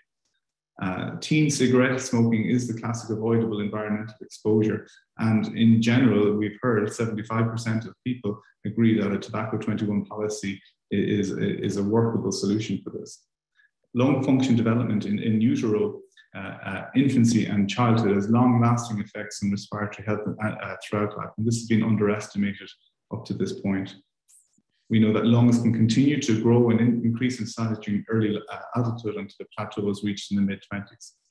This failure to attain peak lung function in early life and other youth environmental exposures, particularly tobacco smoke, is strongly linked to the development of COPD. And we know that now half of adults diagnosed with COPD have had impairments in their lung development in childhood and throughout adolescence. So thank you very much. Thank you very much indeed, Emmet. It's really quite scary when you think of how smoking is affecting the lungs at such an early age. We'll have time for questions at the end. If you'd stay on, that would be great. And now I'm going to ask Professor Catherine Hayes to speak. She's the Associate Professor in Public Health Medicine in Trinity College Dublin, and she's had a lot of experience in smoking related issues. She's done research in tobacco, principally as PI, population health trials addressing implementation and outcomes of smoking cessation interventions on women's health. And she's going to talk to us about youth smoking, evidence from Trinity College Dublin. Thank you, Catherine. Good afternoon, everybody. And I'm delighted with the invitation to speak to you today on a survey that we carried out of smoking at Trinity College in Dublin, of student smoking. And I'd like to just acknowledge my co-authors, first of all, who three students, Sean, Sarah and Melissa, who were second-year medical students who collected the data for the survey. Martina Mullen, Health Promotion Officer at Trinity, and Dr. David McGrath, the Director of the College Health Service, the students who completed the survey, and the School of Medicine at Trinity College. And the findings of the survey were published earlier this year in the Irish Journal of Medical Science. Paul has shown you this slide already, so I won't dwell on it. The main aspects that I want to point out are that of the 17% of the population smoking in 2019, 4% were daily smokers and 3% were occasional smokers. 2018, we have data from the Healthy Ireland survey of age breakdown, and we see that 19% of 15 to 24-year-olds were current smokers. And we also see that the next group in terms of 15 to 25, the prevalence gets much higher. So really important that we do something here. At Trinity College, we have the Tobacco Free Trinity Initiative as part of our tobacco policy, again, with the aim of achieving the National Tobacco Free Ireland goal of a smoking prevalence of less than 5% among students and staff. And Trinity is a tobacco-free campus with just 3 very small exceptions. Some examples here of the work from the Tobacco Free Initiative there in the pictures. And our research was to provide an insight into the smoking habits of students, focusing primarily on those who smoke occasionally and or socially. And I will talk now, just give some definitions of that. We defined occasional smoking as any smoking which occurs on a less than daily basis, so non-daily or intermittent. And social smoking then is the subset of occasional smoking, which is smoking primarily carried out in social contexts. You can see there friends and acquaintances with alcohol, other people's homes, but not their own home. We did a survey of daily and occasional smoking in Trinity in 2013, and we found then that occasional smoking was more prevalent than daily smoking. But we didn't have a breakdown on social smoking, and overall there's very limited data on smoking, social smoking available among university students. So the aims of our study were to determine the prevalence of occasional and social smoking among the third level students, evaluate students' attitudes to occasional and social smoking, including perceived benefits and harms, determine whether when they commenced smoking, the reasons for this, as well as their continued smoking habits, and determine the effect of alcohol on social and occasional smoking. So our participants were undergraduate and postgraduate students who were 18 years and over. It was a cross-sectional online survey in April 2019. We collected data on demographic characteristics and smoking behavior. Smokers were asked to self-classify into daily, occasional, or social smoker, previous smoking history, smoking duration, number and type of cigarettes, previous quitting attempts and quitting intention, the risks or benefits of occasional and social smoking, and e-cigarette use. The age at which they started to smoke, what prompted them to do so, the impact of alcohol on their smoking habits, their awareness of the health risks associated with occasional or social smoking, their beliefs as to whether social or occasional smoking increases the likelihood of becoming a full-time daily smoker, and their perceived benefits of being a social or occasional smoker. So turning to our results, 1,300 responded out of a total of 18,000, and we got about 1,267 adequate data for analysis, which is about par, I suppose, for these types of surveys. 62% were female and 38% were male. In terms of the non-smokers, we had 66% defined as non, which was a combination of never smokers, and 22% were ex-smokers. So the remaining 33% then, we had 8% daily smokers, 4% of occasional non-social smokers, and 21% of occasional social smokers. In terms of what prompted the students to start smoking, 57% of all current and the past smokers identified peers as the strongest factor that influenced their decision. And we know that from the international literature.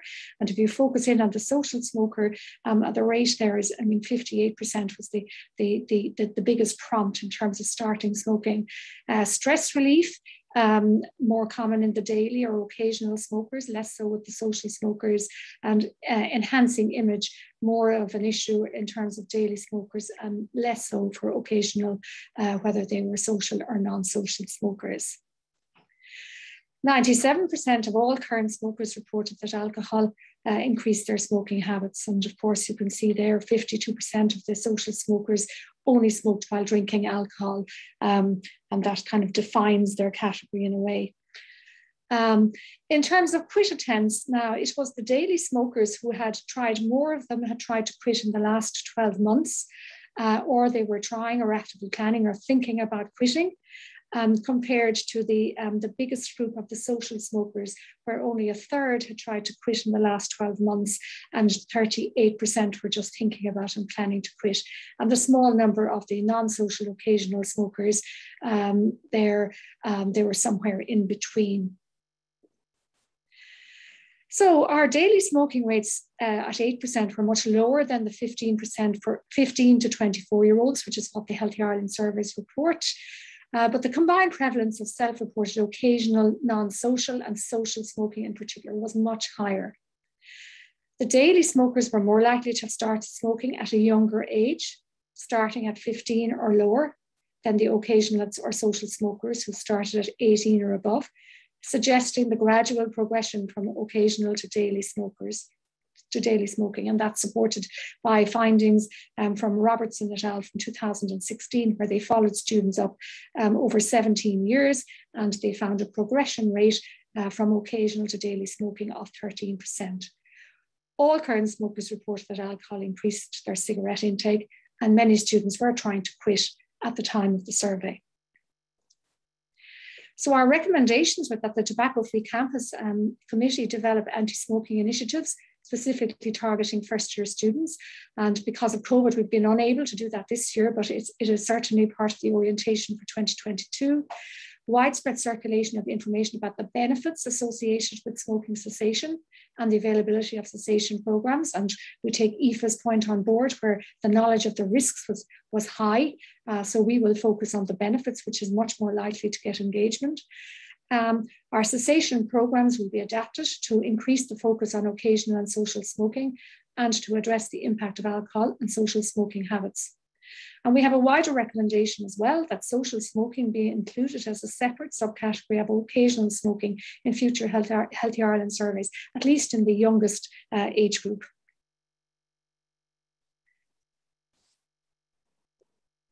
Okay, thank you very much. Thank you very much indeed, Catherine. Very interesting results. And again, I think hopefully we'll have time at the end, just if you wouldn't mind staying on so that we can have a few questions there, if that's okay. In the interest of time, we'll continue though, and I'm delighted now to introduce Dr. Matthew Sadlier. He's a consultant adult psychiatrist in the Mater Hospital, and he's going to talk to us about the neurobiological effects of smoking on mental health. Thanks very much, Matthew. Hello, I hope everybody can hear me. I'm now just going to share my screen, and I hope, hang on a second, I'm going to just do that here. Yes. And I come into share screen, and I come to here, and I share. Now, can everybody see the presentation? Can people see the presentation? Can I get a feedback? We can, yes, we can see it, thanks. I only need one person to tell me, that's all I need. Okay, so I have about 10 minutes here. This is a talk I've spoken before, so it flips between a couple of things. Essentially, the points that I'm going to try and make today is covered in the first slide here, which is well-established and well-known principle that ingestible and or inhalable substances can affect our brain and our behavior. Okay, we know that alcohol makes us drunk. We know that cocaine has effects of excitation, euphoria, increased energy. We know that cannabis has effects of psychosis, unusual thinking, and just general neurotoxicity. We know that opiates make us drowsy, and we know that LSD can induce hallucinations. Now, most of these substances evolved as plant-based compounds, and they were probably used as a defense tactic by the plant. So with alcohol, we know that it's a yeast that attacks fruit, and the yeast eats the fruit. Alcohol is its excretory product, and that largely the alcohol is there to kill off any other invading yeast that might see the fruit as a tasty meal, okay? Cannabis, we think, is the same. Obviously, cannabis is very poisonous, so the cannabis plant evolved cannabis, so animals would try and eat that plant, and they probably died. Same with cocaine. Now, however, to larger organisms such as ourselves, these compounds has effects on our physical health and effects on our brain. And I suppose my interest in tobacco is that often tobacco's effects on physical health are overshadowed the effects of its neurobiological effect. And that's totally reasonable because, again, if you compare tobacco and the active ingredient of nicotine and the detrimental psychological effects it has, compared to something like cannabis, it's massively overshadowed in that way. So it's kind of reasonable that we focus on the lung effects, but that is to say that there is a brain effect. I'm going to skip one or two. This is just talking about people with mental health. And I say we only have 10 minutes or so. So I'm going to skip that little section. Just to say that the first thing is smoking is listed as a psychiatric disorder. Okay, being addicted to tobacco, i.e. the nicotine in tobacco, as you can see from this list, is one of the categories in the International Classification of Disease of Substance Dependence. And as you can see, it's in at F17. Is tobacco, and it's given similar weight to cocaine, cannabinoids, opiates, alcohol, and other substances of abuse and addiction. Okay, what is a dependency? Well, a dependency is a strong desire of a sense of compulsion, difficulties in controlling substance taken, a physiological withdrawal state, and I shall come to that in a moment, evidence of tolerance, i.e. increased dose, is required to produce the same effect. And we know this happens in smoking because people get up to 20 a day, maybe. Most people don't go beyond that. Some people do go beyond that. Progressive neglect of alternative pleasures, and persistent with the substance abuse. So that is what a dependence is. If you have those manifestations, you have substance dependence. Again, this is a paper published by David Nutt in the Lancet 2010, and largely this shows harm caused by drugs in our society. And as you can see there, harm to others in darker color, harm to users in lighter color, and tobacco comes in at number 1, 2, 3, 4, 5, 6 as the most harmful drug, with interesting a high rate of harm to others, which was obviously passive smoking, and a relatively high rate of harm to the user. Okay. What are the myths of smoking? And it's really interesting when we hear the report from the previous speaker saying that a lot of people smoke because it helps them with stress. Now, the problem with this is smoking has never helped anybody with stress, will never help anyone with stress, and is not anything that improves people's anxiety. Smoking does not improve your mental health or any symptoms of mental disorders, okay? However, there's a belief that it is useful in alleviating stress, okay? Now, in reality, what is probably happening is that the half-life of nicotine in the human body is something around 90 minutes, an hour to 90 minutes. So at about 90 minutes to 2 hours after smoking, somebody starts to go into nicotine withdrawal. And nicotine withdrawal produces symptoms of anger, anxiety, dysphoria, difficulty with concentration, impatience, insomnia, restlessness. And obviously, you get all these feelings, you smoke a cigarette, you suddenly think, oh, all these feelings have left me. The cigarette has relieved my anxiety. While in reality, the cigarette is the thing that caused your anxiety in the first place. And that is how the cycle of addiction goes. Same thing with benzodiazepines. Same thing with sleeping tablets. Most people who have sleeping tablets in this country actually don't have insomnia. What they have in addiction to sleeping tablets, they stop their sleeping tablets, they can't sleep for a number of days because they feel they have insomnia, but actually what they have is the withdrawal effect of sleeping tablets. Okay. Also, constipation, cough, dizziness have less evidence supporting, but also may be part of the withdrawal effects from smoking. Cigarettes don't improve psychological symptoms, but they treat the withdrawal effects of nicotine. I suppose that is my first major point about the myths of smoking and what it does to our brain. It has a direct effect on our brain. Nicotine has a direct effect on our dopaminergic system, our cholinergic system, and a number of other neurotransmitters, and the absence of that effect produces symptoms. Depression, smoking, and smoking cessation. And this is a really interesting study, which showed that patients attending the general practice, low mood, anxiety, and stress were reported as triggers for smoking, which I've described before. And the reason it's a trigger for smoking is because it's withdrawal. People said that smoking gave them a sense of control over part of their life. Some people describe being bored and smoking, that smoking relieved boredom. Well, it is an activity, it's a ritual. You know, you open a pack, you take it out, you do all those things. But smoking helped their ongoing symptoms, suggesting to others that it doesn't describe smoking as a form of self-harm. I've tried before, it doesn't work. Okay. Does tobacco use cause psychosis?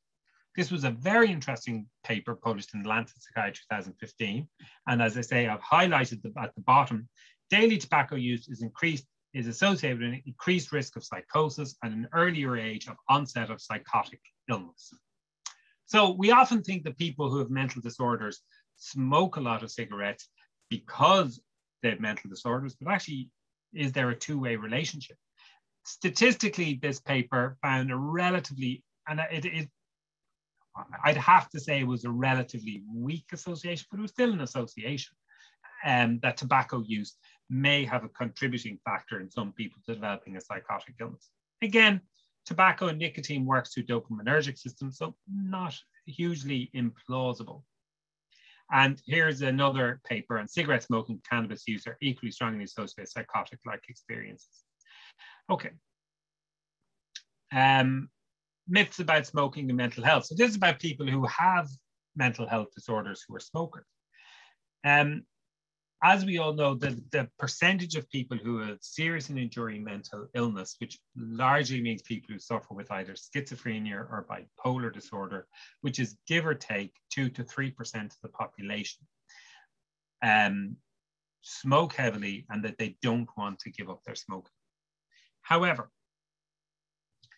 this paper shows that people with mental health problems are just as interested in quitting as those in the general population, and that 47% of psychiatric inpatients, and this study was done in Australia, I have no great reason to think that our numbers would be different, had actually made an attempt to give up smoking in the previous 12 months.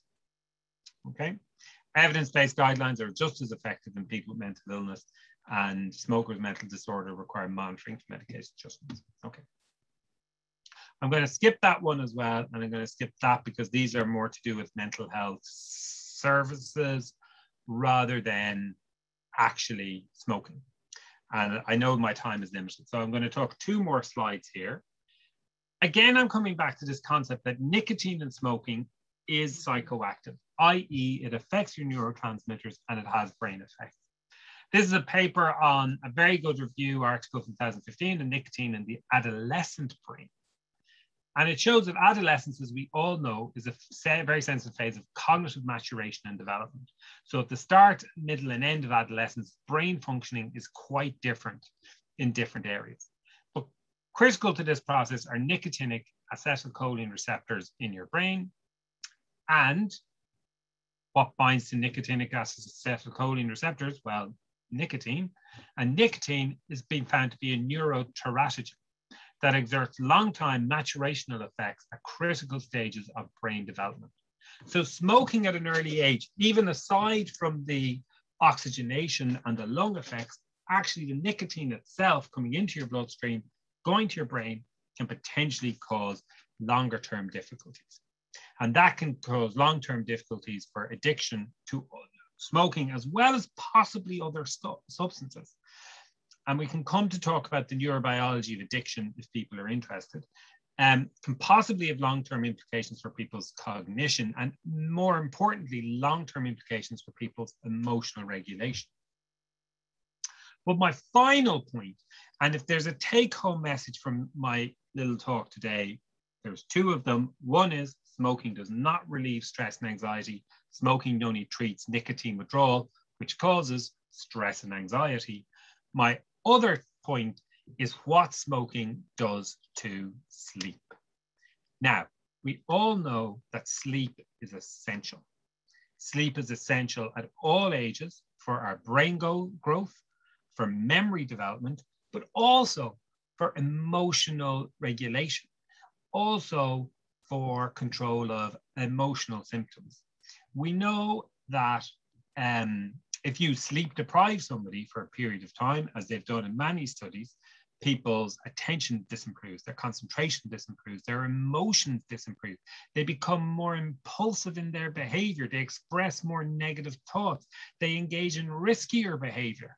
They engage in lots of different things. And if you sleep deprive somebody long enough, they may even start to become psychotic. Okay, and how does tobacco, there's a disorder called tobacco-induced sleep disturbances, TISD, and that was coined in this paper here. And tobacco, surprisingly, decreases sleep efficiency, decreases total sleep time, decreases slow wave sleep, decreases rapid eye movement sleep, which is critically important for brain development, memory consolidation, increased onset, so it takes you longer to sleep, and you basically are in a very light stage of sleep for a longer period of time. Other outside of the brain effects, tobacco, obviously through its effects on lungs, can cause sleep apnea, and it can also cause restless leg syndrome. The reason probably of these happening is largely because, again, of nicotine's binding to cholinergic receptors in your brain. That leads to central release of dopamine. Activation of nicotine receptors enhances the noradrenergic inhibition of sleep-promoting neurons in the ventrolateral preoptic area. So basically, the sleep-promoting neuronal part in the VLOP gets hit, long story short, because the nicotine leads to an increase in noradrenaline, which inhibits sleep. Okay. Sleep is a significant problem among those with mental health. Sleeping cessation, yes, can have mental and physical benefits. And I thought I had a reference in that, and I may have skipped over to a paper that was also published that showed that people who suffered with mild to moderate depression who were smokers, actually coming off smoking had a much stronger beneficial effect on their mood and anxiety symptoms than starting an antidepressant or anything like that. Sorry, I'm going forward, going back. There's some references. So all I'll say in summary is 3 things. 1, smoking does not help your mental health. It may help. All it does is treat nicotine withdrawal. Number 2, smoking has serious problems with sleep. And we know that people, if they're sleep deprived, that causes serious problems to brain health and brain functioning. I'm going to turn on a light here because I think I'm starting to get a bit dark. That then leads to, and the final point is, I'm sorry for going on a bit long, that we know the half-life of nicotine is about 90 minutes, as I said. So people go into sleep smoking withdrawal at about 1.5 hours to 2 hours, which is why most commonly they're sold in a pack of 20. And that's why if you're a smoker, you don't really get through a night without having to wake up because you go into nicotine withdrawal.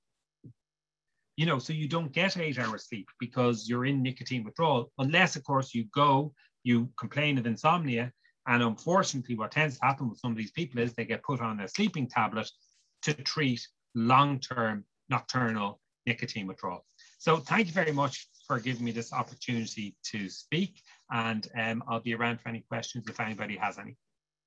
Excellent. Thank you very much indeed, Matthew. That was great. And it's really, I love that message. I think it's so important that smoking doesn't help stress or anxiety, because it's the thing that people throw out all the time. So we really need to get that message across. So I'm going to ask a brief, we are starting to get some questions in, but I would like to just start off by asking Emmett 2 questions really about his talk. I wonder if there were any gender effects about tobacco smoking on youth lungs, because we know that in adult females kind of metabolize nicotine differently. So I wondered if that had been found. And then if you had a comment on the effects of e-cigarettes and lung function and maturity. So to begin with the first question, I suppose we know that women in particular don't grow to the same height as men, so their lungs tend to be smaller. I mentioned earlier there's a dose-response relationship with the amount of tobacco smoke that you have, and obviously if you're putting a similar number of cigarettes into a smaller space, the damage potential there is greater. There are differences in the maturation of the lungs as well, in that, you know, airways develop and the lung itself, the structure of the lung develops, and there's slight gender differences in that. So women, girls in adolescence, they tend to reach a peak earlier in their lung growth, sort of 16 years of age, whilst men are a little bit later, 18 to 21, and then both continue to increase their lung function for years after that into adulthood, as I outlined. So yes, the tobacco affects the female lung slightly more. Generally, it's thought due to the dose-response relationship. There may be other hormonal effects, etc., that may be at play there as well. There may be more environmental triggers as well, given susceptibility at a younger age. But yes, women's lung function tends to be a little bit lower if they've smoked to a comparison amount to a male. And your second question is about the impact of e-cigarettes and the development of the lung. To be honest, I think the data on that isn't really there at the moment. The studies have generally focused on the impact of tobacco smoke. combustible tobacco smoke. I suppose what really is there, and I think Dr. Crane from Ohio spoke about the impact of addiction and then using it as a gateway into cigarettes. So I think, you know, over time, the risk of using e-cigarettes may not necessarily be with what's in them or what precisely, but more of what they represent and the impact it will have on your level of addiction, your trend to using more cigarettes in later life. Thank you very much. Well, there's some questions coming in now. Thanks, Emmett. There's a question for Catherine. Catherine, in your view, would increasing the legal selling of tobacco from 18 to 21 reduce smoking and tobacco initiation among students? And also they wondered whether you explored why students smoke socially. Okay, thank you. Well, on the first point, I would most definitely support raising the legal age of access to 21. I think, and Trinity College would very definitely be very supportive of that position.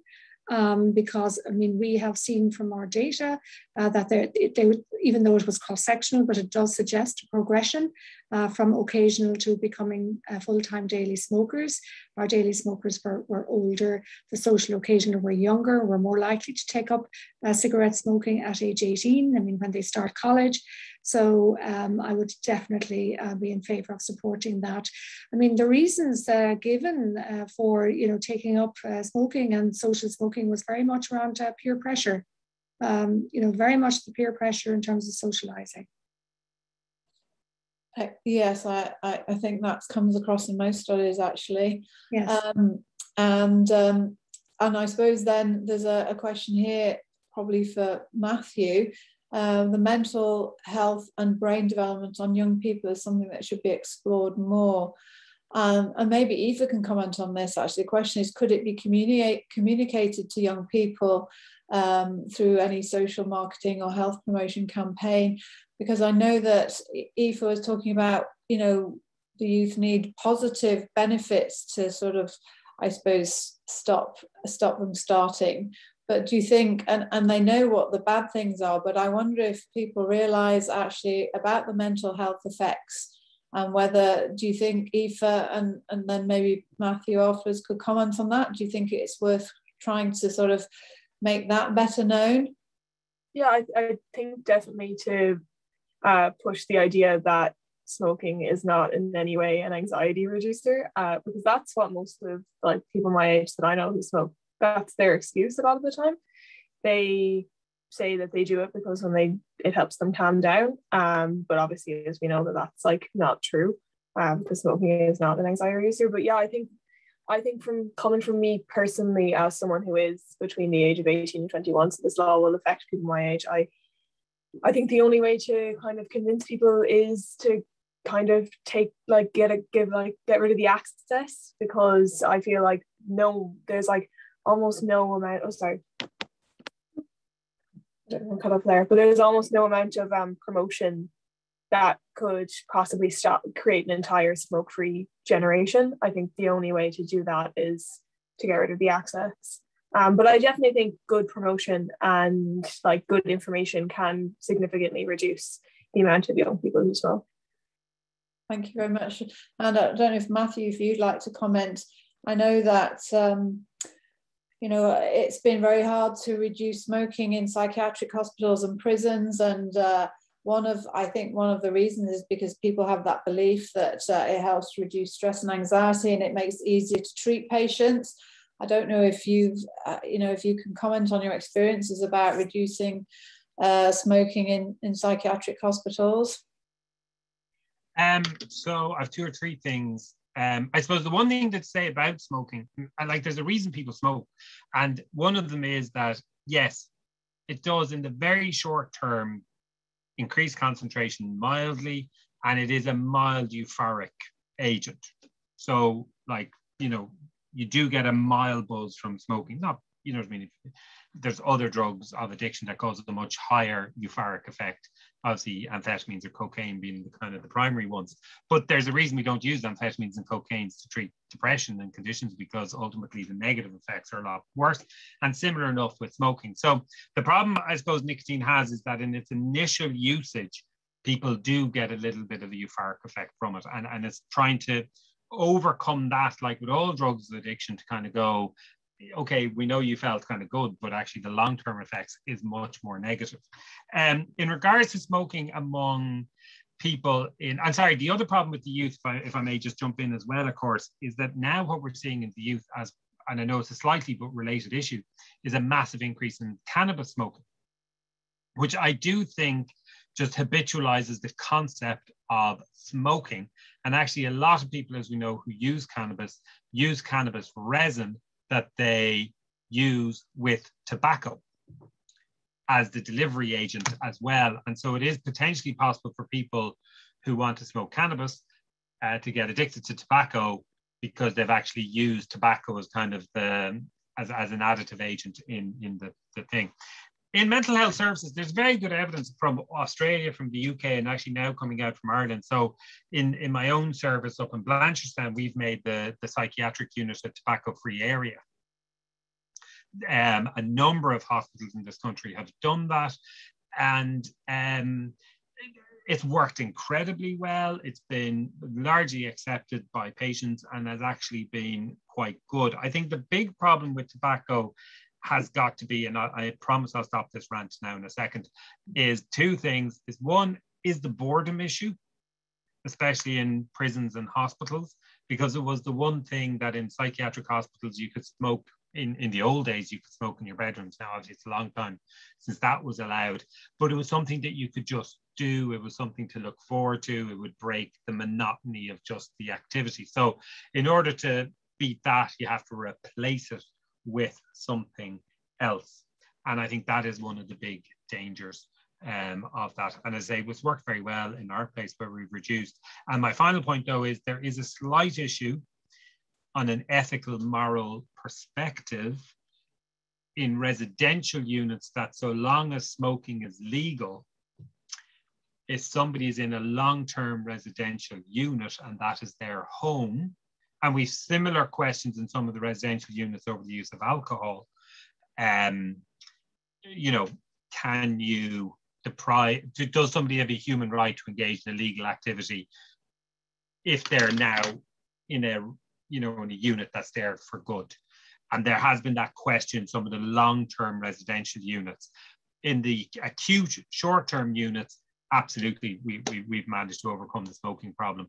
And the longer-term units, as I say, there's that legal ethical problem. That also applies to alcohol, you know, which is also legal. And can you stop somebody from drinking just because they're in a, you know, sorry, I went on a bit longer. Yeah. No, that's good. I'm delighted that a lot more psychiatric hospitals are doing that. That's good news. Emmett just is going to give us an update on vaping and lung injury. Yes, yeah, just as Matt had mentioned there, in terms of the use of cannabis in tobacco and rolling it into the tobacco in particular. Recently in the United States in particular, there was a significant outbreak of vaping-induced lung injury, which is associated with e-cigarette use, as you may have heard. So this is in relation to the use of THC or cannabinoids, which are generally ingested in fat-soluble solutions such as vitamin E containing compounds. So they were being put into vaping products and sold on the market, the black market, albeit but at a very high level, and led to thousands of people being admitted to intensive care units and hundreds of deaths in relation to using these products as they inhaled them, causing significant lung injury and requiring them to be, predominantly younger people being put on ventilators as a result of that damage. So I guess coming back to the question, the data on, lung development, lung trajectory, lung function isn't there for e-cigarettes, but there is a lot of data there in relation to the potential damage that could be caused by cigarettes, particularly in relation to contaminants, but we don't know what's in them. If you're buying them from unlicensed resellers, which are nearly everywhere, then you don't know exactly what you're inhaling as many people found out when they took cannabis in the United States. Yeah, and I think it's interesting, one of our nurses asked me a question about, what do e-cigarettes give out carbon dioxide? Because obviously you'd think they wouldn't, because they're not burning tobacco, but in actual fact, they do, and it depends on there's such a variety of machines, and if you use the high power machines that burn a lot more of the liquid more quickly, then it does give out carbon dioxide. So again, I think that's a problem with all of these studies, that there's such a huge number of different products out there, and it makes it very difficult to study the effects of them. Yeah, and this is alluded to earlier again by Dr. Crane. You know, that the acidification, or you know, the pH solubility of nicotine. So you have to have additives in it to allow it to get to the concentrations that you can buy in American states such as Juul. The second thing is, obviously, you know, after you take a cigarette, generally there's a pause, but with e-cigarettes you can take hit after hit after hit, and there's different devices, you know, that you can use to take very large volumes inhalations in relatively short periods of time, and that leads to very, you know, sudden uptake in blood concentration. We really don't know what the impact of that is over time. Excellent, thanks very much, Emmett. Well, I think there are no more questions now, and I think we've had a very good session this afternoon. And I know the first speakers left a message to Amanda and Rob, said they were very happy to be a resource if people had any additional questions. We've got their email and contacts. And Mark in the Heart Foundation, Mark Murphy, I'd like to thank him for all the work he's put in, but he can also collate any other questions that people might have or any queries. But really now all it takes for me to do is to thank all of the speakers for their time and their effort. It was a really enjoyable and very interesting. I've learned lots this afternoon. And I'd like to also thank the audience who've joined today's Irish Heart Foundation Tobacco 21 online. And just to let you all know, there will be a survey for those who attended, will go out. Again, it's an opportunity if you want to have any further questions. So we hope really the conference has highlighted the health benefits and rationale for increasing the legal age from 18 to 21. And we really believe now that it's time for the government to introduce Tobacco 21 laws here in Ireland so that we can reduce smoking levels among young people and help protect an entire new generation from the dangers of tobacco and the very, very addictive nature of nicotine.